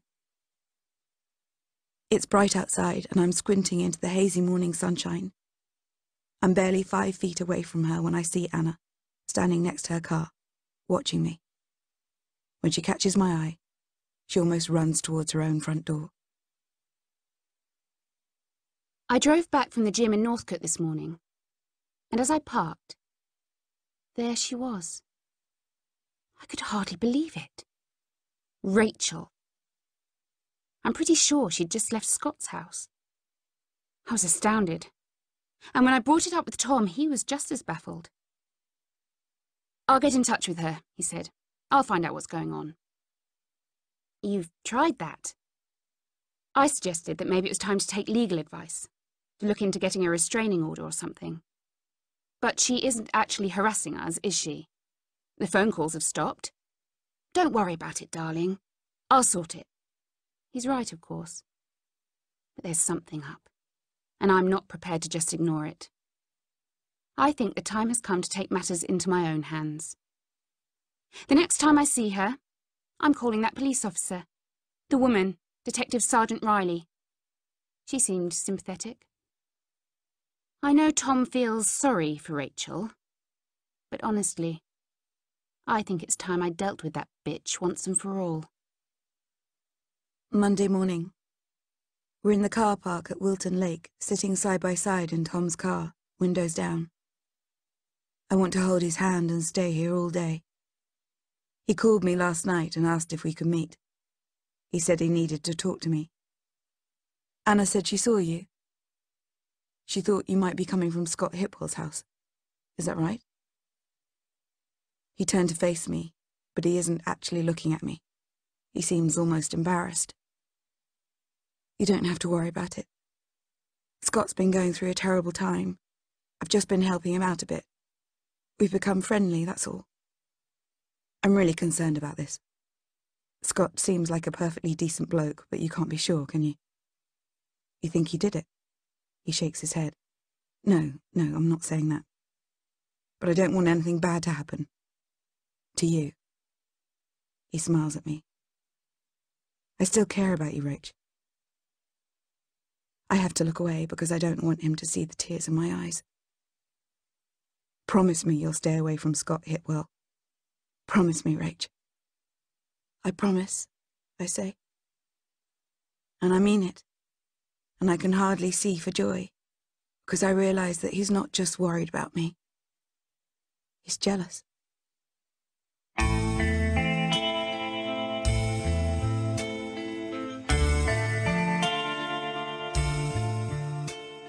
Dr. Abditch's welcome this morning seems a little half-hearted. I wonder if he's been told about Megan's pregnancy. I wonder if he's thinking about Megan's child. I ask him about recovering memories, about hypnosis. Well, some therapists believe that hypnosis can be used to recover repressed memories, but I don't do it. Subjects under hypnosis are very suggestible. The memories which are retrieved can't always be trusted. They aren't real memories at all. So is there anything I can do to try and recover what I've lost? It's possible, yes. Talking about a particular memory can help you clarify things. Focusing on senses other than sight often helps. Sound, smell, the feel of things. If you're thinking of a particular circumstance, you might consider retracing your steps, returning to the scene of the crime, as it were. So instead of going home, I've come to Whitney, and instead of scurrying past the underpass, I walk slowly up to its mouth. I place my hands against the cold, rough brick at the entrance and close my eyes. Nothing comes. I turn to leave. A woman is just coming round the corner. She's wearing a deep blue trench coat. Then it comes to me. A woman. Blue. Anna. She was wearing a blue dress and was walking away from me, walking fast. A car pulled up next to her, a red car. Tom's car. She opened the door and got in, and the car drove away. Yes, on that Saturday night I stood here, at the entrance to the underpass, and watched Anna getting into Tom's car. Only that doesn't make sense. I can't be remembering right, because Tom came to look for me in the car. Anna wasn't in the car with him. She was at home. I walked down Blenheim Road and stand under the trees for a while, opposite number 23. Tuesday evening. Tom texted to say he was going to be a bit late. He had to take a client out for a drink. Evie and I were in the bedroom, and I was getting her changed. I went to open the window, and that's when I saw Rachel, standing on the opposite side of the road, looking at our house. Then she just took off, walking back towards the station. I'm sitting on the bed, shaking with fury. He told me he'd sorted this out, that he phoned her on Sunday and she'd promised she wouldn't be hanging around anymore. Deep inside me, a rotten seed has been planted. When Tom tells me she's not going to bother us any longer, and then she does, I can't help wondering whether he's trying as hard as he can to get rid of her, or whether there's some part of him, deep down, that likes the fact that she can't let go. I go downstairs and find the card that Detective Sergeant Riley left. I dial her number quickly before I have time to change my mind. Wednesday morning. At breakfast, I break my promise to myself and mention Rachel. Whatever you said to her the other day didn't do the trick. She was here last night, standing in the street right opposite the house. His face darkens the way it does when he's really angry. I told her to stay away. She promised not to come round here any longer. She looked fine. She looked healthy, actually. Back to normal. She looked fine, I say. And before he turns his back on me, I can see in his face that he knows he's been caught. I thought you said you spoke to her on the phone. He turns back to me, his face a blank. I knew you'd get upset if I saw her, so I hold my hands up. I lied. He smiles as he steps towards me. I'm sorry. She wanted to chat in person and I thought it might be best, okay? We met in a crappy coffee shop in Ashbury and talked for 20 minutes, okay? I let him get away with it, because I'm dealing with this now. I spoke to Detective Sergeant Riley yesterday evening. When I told her that I'd seen Rachel leaving Scott Hipwell's house, she seemed very interested. She wanted to know whether I thought they were in a sexual relationship. The thought hadn't crossed my mind. I can't imagine him going from Megan to Rachel. After Tom leaves for work, I sat thinking about our conversation at breakfast. I remember Tom once telling me that he was a good liar. He is a good liar. A natural. He certainly fooled me.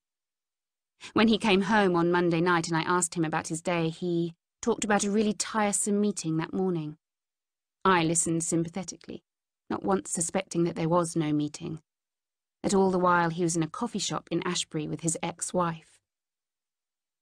Later, unloading the dishwasher, I'm thinking, yes, he does fool me. I think about that story about his parents, how he invited them to the wedding, but they refused to come because they were so angry with him for leaving Rachel. I always thought that was odd, because I've spoken to his mum, and she sounded kind, interested in me, in Evie. She's trying to get invited round, he said, just so she can refuse. Power games. I didn't press the point. Thursday morning. I finally confessed to Kathy that I'd been out of work for months and she got me a job interview. A friend of hers has set up her own public relations firm and she needs an assistant. It pays next to nothing, but I don't care. This woman is prepared to see me without references. Kathy's told her some story about me having a breakdown but being fully recovered. The interview's tomorrow afternoon at this woman's home in Witney. I was supposed to be spending the day polishing up my CV, and I was. Only Scott phoned. I want to talk to you. In person. Please, it's important. Despite myself, I felt bad for him. So I said yes, and I regretted it the second the word came out of my mouth. There's a story about Megan's dead child in the newspapers. Well, it's about the child's father, actually. They've tracked him down. His name's Craig Mackenzie, and he died of a heroin overdose in Spain 4 years ago. So that rules him out. Who does that leave? The husband and the lover, Scott and Kamal. When he opens the door, I can see that Scott's been drinking. I follow him into the kitchen. He opens the fridge and takes out a beer. Sit down, have a drink. I sit opposite him, and he pushes the beer bottle towards me. I pick it up and take a sip. They got the DNA results yesterday, says Scott. Detective Sergeant Riley came to see me last night. That child Megan was carrying, it wasn't mine. The funny thing is, it wasn't Kamal's either. So she had someone else on the go. She didn't confide in you about another man, did she? Come on. You and Megan were such good friends, you must have known about all her lovers. I'm getting a bad feeling about this. I get to my feet, but he's there in front of me, his hands gripping my arms, and he pushes me back into the chair. He grabs my handbag and throws it into the corner. Then he leans over me, his breath rancid in my face. You never even met her. Everything you said to me was a lie. I get to my feet. I try to speak calmly. I wanted you to know about Kamal. I saw them together, like I told you, but you wouldn't have taken me seriously if I'd just been some girl on the train. I wanted to help you. I knew that the police always suspect the husband, and I wanted you to know that there was someone else. So you made up a story about knowing my wife. Detective Sergeant Riley told me. She was asking me about you, whether I was in a relationship with you. I said, we're not in a relationship, she's just an old friend of Megan's, she's helping me out. Then Riley said you never knew Megan. You're just a sad little liar with no life. My phone beeps. I take a step towards the bag, but Scott gets there before me. He tips the contents of my handbag onto the table. Phone, purse, keys. He picks up the phone and looks at the screen. He raises his eyes to mine, and they're suddenly cold. This is to confirm your appointment with Dr. Abditch at 4:30 p.m. on Monday the 19th of August. What the hell is going on? He dropped the phone on the table and is coming towards me. I'm backing away into the corner. He's gripping my shoulders, and it hurts so much I cry out. All this time you were working against me. You were giving him information, weren't you? Telling him things about me, about Megs. It was you, trying to make the police come after me. No, it wasn't like that. I wanted to help you. He grabs hold of my hair at the nape of my neck and he twists. Scott, please, you're hurting me. He's dragging me towards the front door. Get out of my house. Friday morning. After I left Scott's, I ran down to number 23 and banged on the door. I was in such a panic, I didn't even care whether Anna was there. No one came, so I scribbled a note on a scrap of paper and shoved it through the letterbox. I told him we needed to talk. I didn't mention Scott. I didn't want Tom to go round there and confront him. God knows what might happen. I rang the police almost as soon as I got home. I asked to speak to Detective Inspector Gaskill, but they said he wasn't available, so I ended up talking to Riley. Miss Watson, why were you in Scott Hipwell's house? He asked me to go see him. You were warned to stay out of this. You've been lying to him, telling all sorts of stories, and this is a person under a great deal of strain, at best. At worst, he might be dangerous. He is dangerous, that's what I'm telling you. He killed his wife. I'm sure of it. She gave a long sigh. Come to the station, make a statement. We'll take it from there. And Miss Watson? Stay away from Scott Hipwell. My job interview went as well as it could. The big drawback will be having to come to Whitney all the time, to walk these streets and risk running into Scott or Anna and her child. Coming back, I'm almost at the station, just passing the Crown, when I feel a hand on my arm. I wheel around. It's him again, the red-haired man, pint in one hand. Are you all right? I didn't mean to scare you. He's knocked off early, he says, and invites me to have a drink with him. I say no, and then I change my mind. When he, Andy, as it turns out, brings me my gin and tonic, I say, I owe you an apology for the way I behaved on the train. I was having a bad day. It's all right.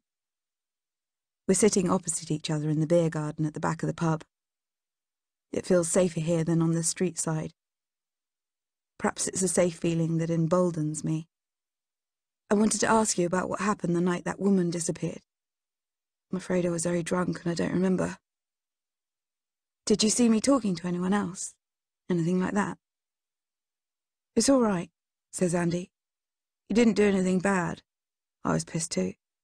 We had a bit of a chat on the train. Then we both got off here at Whitney and you slipped on the steps.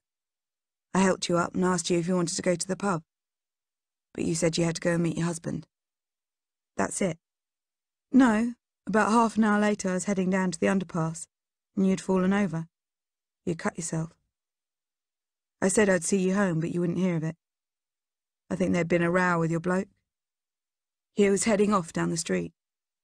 He was with a woman. They got into a car together and drove off. And then? Then you walked away. You kept saying you didn't need any help, so I left it. I went down through the underpass. That was it. I go back home and sit on my bed looking out of the window. Although what I remember tallies with what other people remember, something still feels wrong. Then it strikes me. Anna. It's not just that Tom never mentioned going anywhere in the car with her. It's the fact that when I saw her walking away, getting into the car, She wasn't carrying the baby. Where was Evie while all this was going on?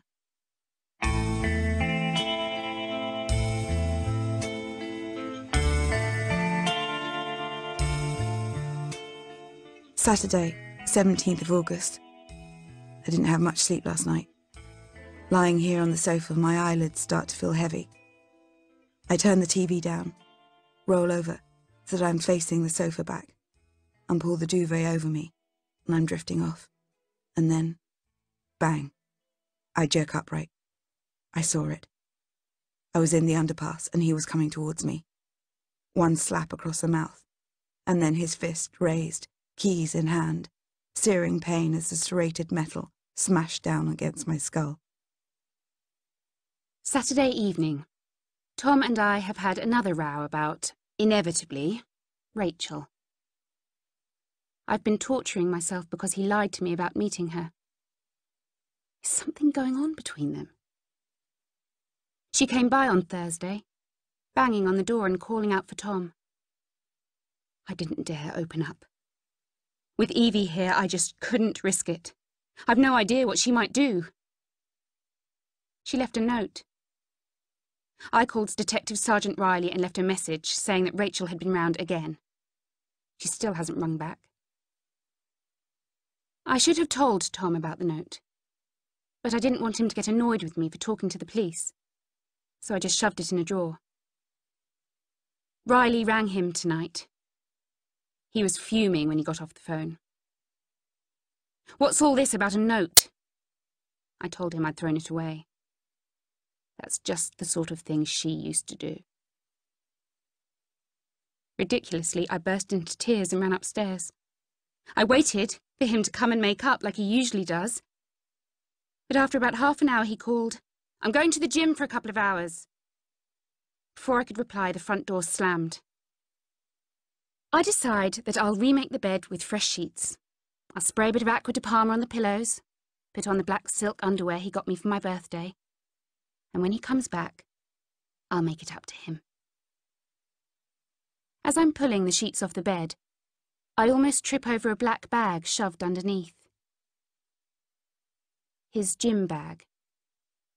He's forgotten his gym bag and hasn't come back for it. My stomach flips. Maybe he's in bed with her right now. I feel sick.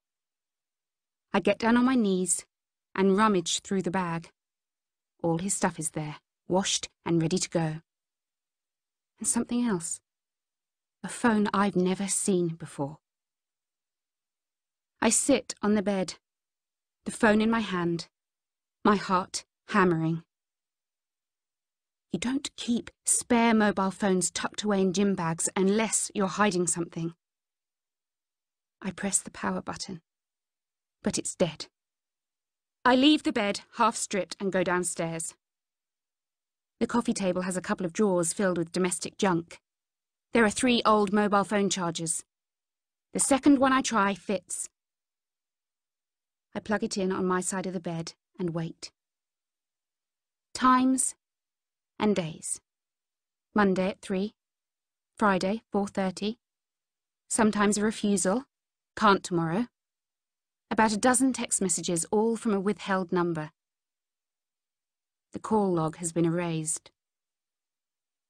I hear footsteps on the pavement outside and I know it's him. I go downstairs. "Hello," he says. He's weaving just a little. "They serve beer at the gym now, do they?" He grins. "I forgot my stuff. I went to the pub." He slips his arms around my waist and pulls me close. "Tom, shh," he says. He kisses my mouth and starts unbuttoning my jeans. I don't want to, but I don't know how to say no. Sunday morning. I wake and it's still dark. Can't fall asleep again. All I can think about is the phone in the bedside drawer. Tom is sleeping peacefully. I slip out of bed, open the drawer, and take out the phone. Downstairs, I slide the French doors open and step outside. The grass is damp beneath my feet. I walk almost as far as the fence before I log onto voicemail. Would I like to change my greeting? I dial yes. There's a beep, and then I hear her voice. Her voice. Not his. Hi, it's me. Leave a message. I feel as though I'm going to faint, and then the light comes on upstairs. It's as though I'd been blundering about in the dark for days, weeks, months, then finally caught hold of something. At first, although it felt like a memory, I thought it must be a dream. But now I remember. Everything is a lie. I didn't imagine him hitting me and then walking away quickly. I saw him turn, shout. I saw him walking down the road with a woman. I saw him getting into the car with her. I didn't imagine it. And I realized then that I'd confused two memories. I'd inserted the image of Anna, walking away from me in her blue dress.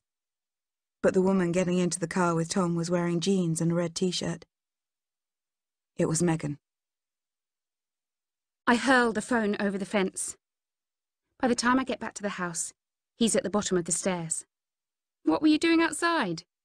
Something woke me. I couldn't get back to sleep. He comes across and puts his arms around my waist. You should have woken me. You shouldn't be going out there on your own.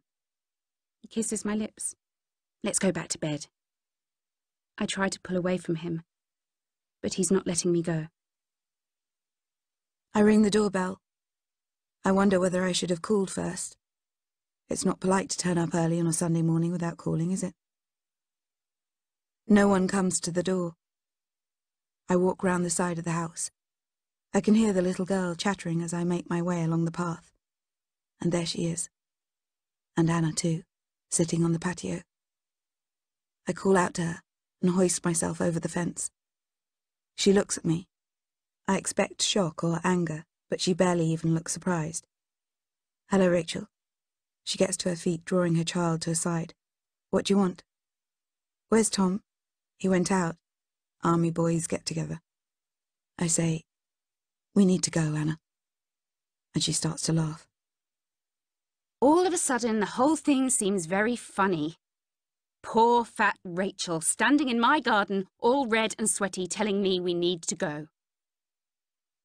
When I stop laughing, I say, I'm not going anywhere with you, Rachel. What are you doing here? Anna, she says, those intense dark eyes searching mine. Have you ever met any of his friends from the army? Have you ever been introduced to any of them? I shake my head. Don't you think that's odd? Not really. They belong to a different part of his life. And his family? Have you ever met Tom's parents? No. They stopped talking to him when he ran off with me. That isn't true. I've never met them either. They don't even know me, so why would they care about him leaving me? I don't believe you, I say. Why would he lie about that? Because he lies about everything. Yes, I say. He's a good liar. You were totally clueless for ages, weren't you? All those months we were meeting up and you never suspected a thing. Rachel bites her lip. Megan, she says. What about Megan? I know. They had an affair. So those phone calls weren't all from you. I know now that all this time I've been hating the wrong woman. Yet this doesn't make me dislike Rachel any less. Megan's baby, she says. Do you think it was his? There's a roaring in my ears, like the sea. What did you say? Megan was pregnant when she died. I'm so sorry. Rachel sits at my side and puts her arm around my shoulders. I want to push her away, but I can't. She lets me cry for a while. And then she says, Anna, I think you should pack some things for you and Evie, and then we should go. This isn't just about an affair. Megan got into the car with him. That night. I saw her. I remember now. We have to speak to the police. Please, you can't stay here with him. I stand up, hauling Evie up with me. He couldn't have done this, Rachel. You know he couldn't. You couldn't love a man who would do that, could you? But I did, she says. We both did. Now she's looking over my shoulder. I turn to follow her gaze, and I see him at the kitchen window, watching us. Saturday, the 13th of July. I know what I have to do. I thought about it all day yesterday, and all night too, and I made my decision. I'm going to tell the truth. No more lies, no more hiding. Everything out in the open. If he can't love me then, so be it. We were outside on the patio. Scott was talking about work, and he caught me not quite listening. Am I boring you? I sat next to him on the edge of the paving and slipped my hand into his. I told him I loved him. Then I said I'd made some mistakes, and he let go of my hand. What sort of mistakes, Megan? It's finished now, but there was someone else. He stood up and, without looking at me, spat. I followed him into the house. Scott, please, just listen. It's not as awful as you think. It's over now. It's completely over. Please, listen. He grabbed me by the tops of my arms and, wrestling me across the room, threw me against the opposite wall. My head rocked back, hitting plaster. I slid down the wall, tears running down my face. He's standing a few feet from me, saying something, but I can't hear. I think he's saying that he's sorry. I haul myself to my feet, push past him, and run up the stairs, slamming the bedroom door behind me. I lock it. Megan, I'm sorry I hurt you. Forgive me, please.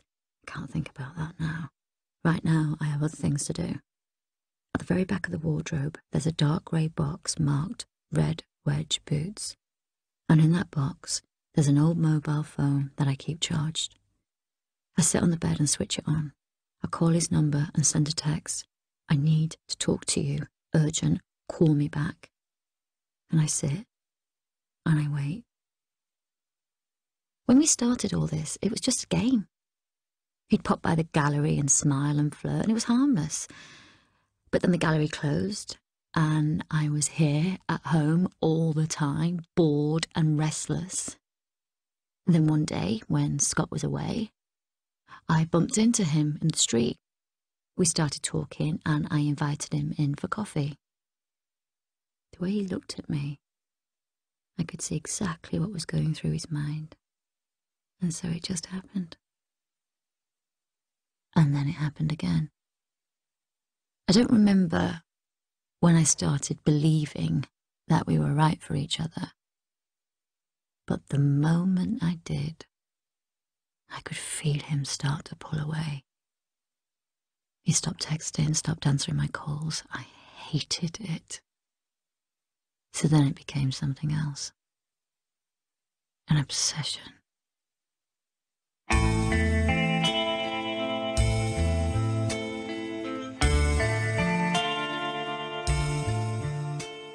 I can hear Scott calling my name as I slam the door behind me. I walk to the park, and then I dial Tom's number. I tell him that I'll wait for him, but if he doesn't come, that's it. I'm coming round to the house. This is his last chance. I walk round the park just once, but the phone stays silent. I head back towards his house. I've just passed the station when I see him. He's striding out of the underpass, and before I can stop myself, I call out. He turns to face me. The expression on his face is pure rage. Megan, what the hell? Come on, we can't talk here. The car's over there. As I get in, I glance back. The underpass is dark, but I feel as though someone's in there. In the shadows. Someone watching us go. Sunday, the 18th of August. The second she sees Tom, Anna runs into the house. I follow cautiously, stopping just short of the sliding doors. Inside they are embracing. His mouth is pressed to the top of her scalp, but his eyes are on me. "What's going on here then?" he says. I slip my hand into the back pocket of my jeans. My phone is there, hard and comforting. "You think I don't remember anything," I say. "But I do. I saw you the night Megan disappeared. After you hit me, you left me there, in the underpass. You got into the car with Megan. I watched you go. Anna, you know that he was sleeping with her." He turns to her. "It was just a bit of fun. It was never going to last. It was never going to interfere with us, with our family. You must understand that." His face is a picture of contrition. I take out my phone. A second later, he's out of the room and I go sprawling onto the grass. The phone flies from my grasp.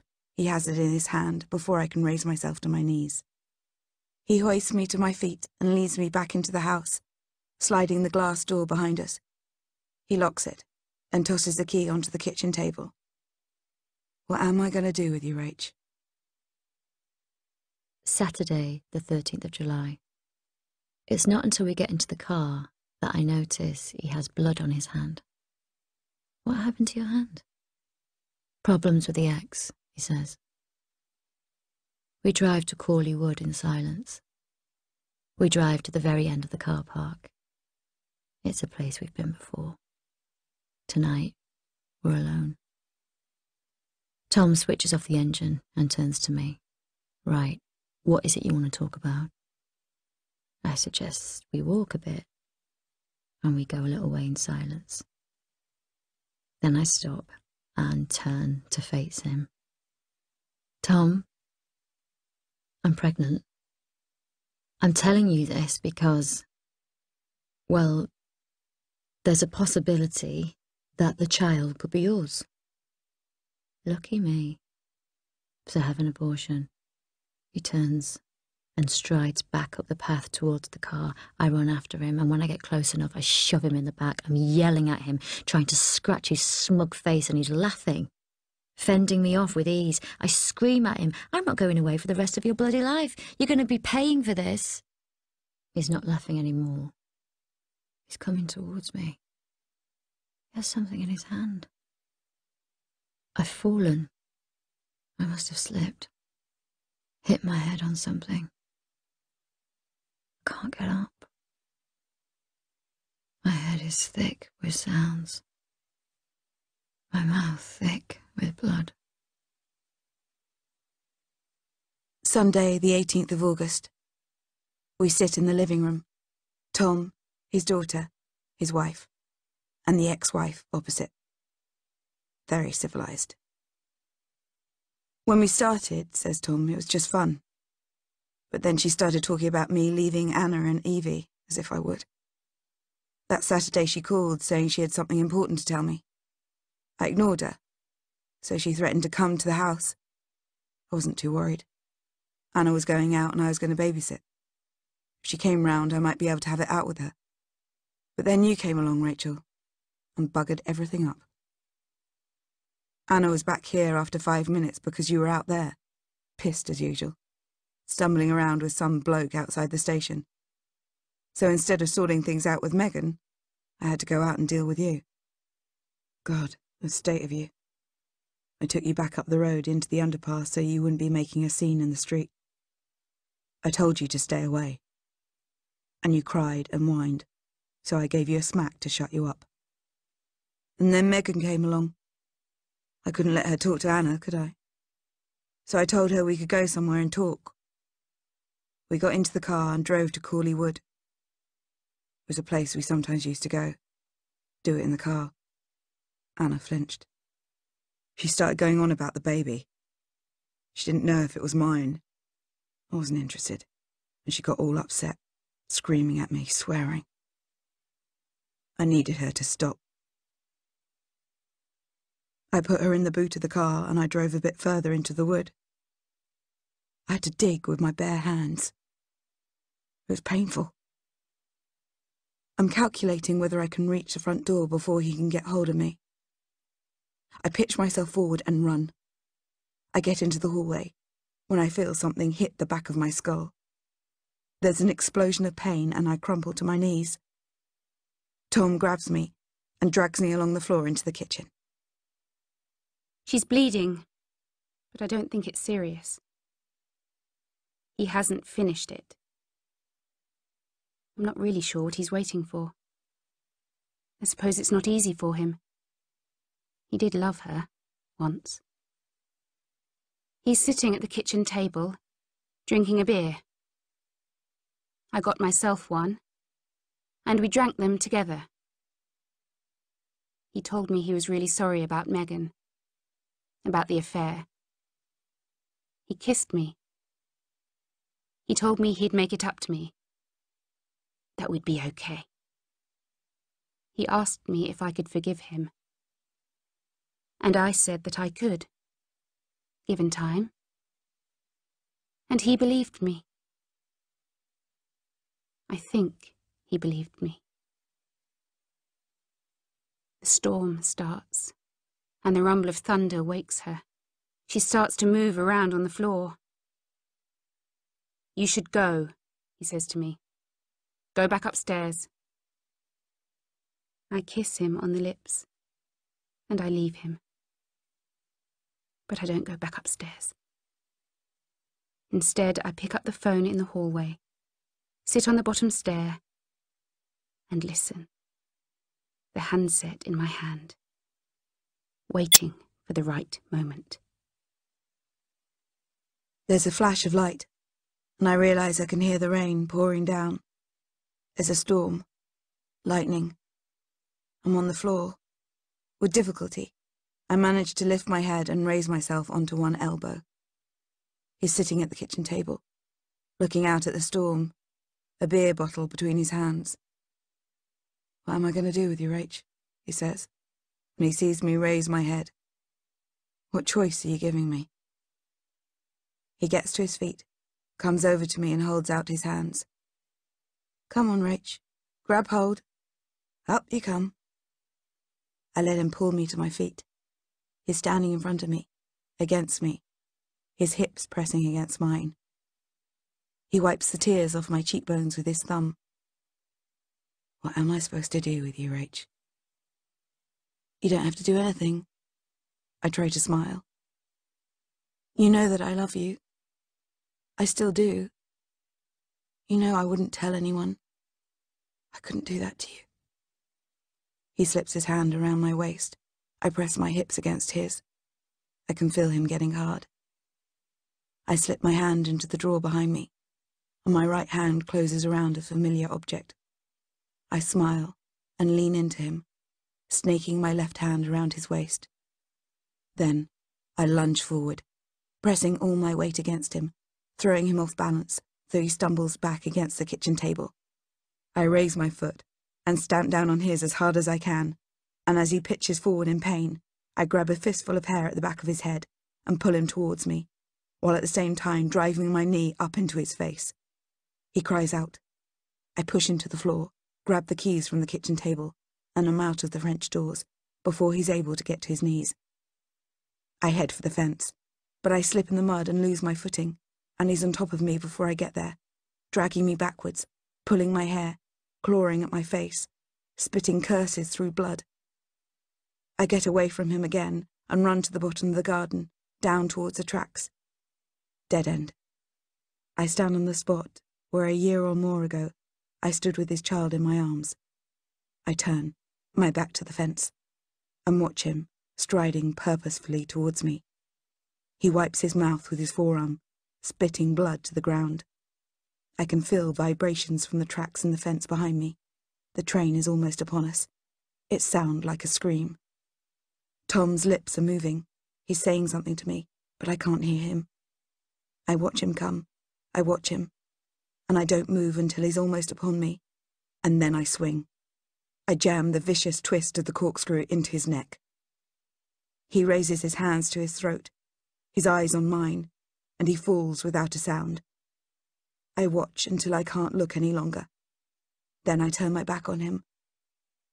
As the train goes past, I can see faces in the brightly lit windows, travellers warm and safe on their way home. I try not to think about what came after. I try and I fail. Side by side, drenched in his blood, we sat on the sofa, Anna and I, the wives, waiting for the ambulance. Anna called them. She called the police. She took care of everything. The paramedics arrived, too late for Tom, and on their heels came uniformed police. Then the detectives, Gaskell and Riley. Their mouths literally fell open when they saw us. They asked questions, but I could barely move. Anna spoke, calm and assured. It was self-defense. I saw the whole thing, from the window. He went for her with a corkscrew. He would have killed her. She had no choice. I tried to stop the bleeding, but I couldn't. When I turned back to watch him die, the train had passed. I heard a noise behind me and saw Anna coming out at the house. She walked quickly towards us, and reaching his side, she fell to her knees and put her hands on his throat. I wanted to say, "It's no good, you won't be able to help him now." But then I realized she wasn't trying to stop the bleeding. She was making sure, twisting the corkscrew in, further and further. And all the time she was talking to him, softly, softly. I couldn't hear what she was saying. The last time I saw her was in the police station, when they took us to give our statements. She was led to one room and I to another. But just before we parted, she touched my arm. "You take care of yourself, Rachel." It felt like a warning. We're tied together, forever bound by the stories we told, that I had no choice but to stab him, that Anna tried her best to save him. Eventually, I suppose, the nightmares will stop. But right now I know there's a long night ahead. And I have to get up early tomorrow morning to catch the train. The Girl on the Train was written by Paula Hawkins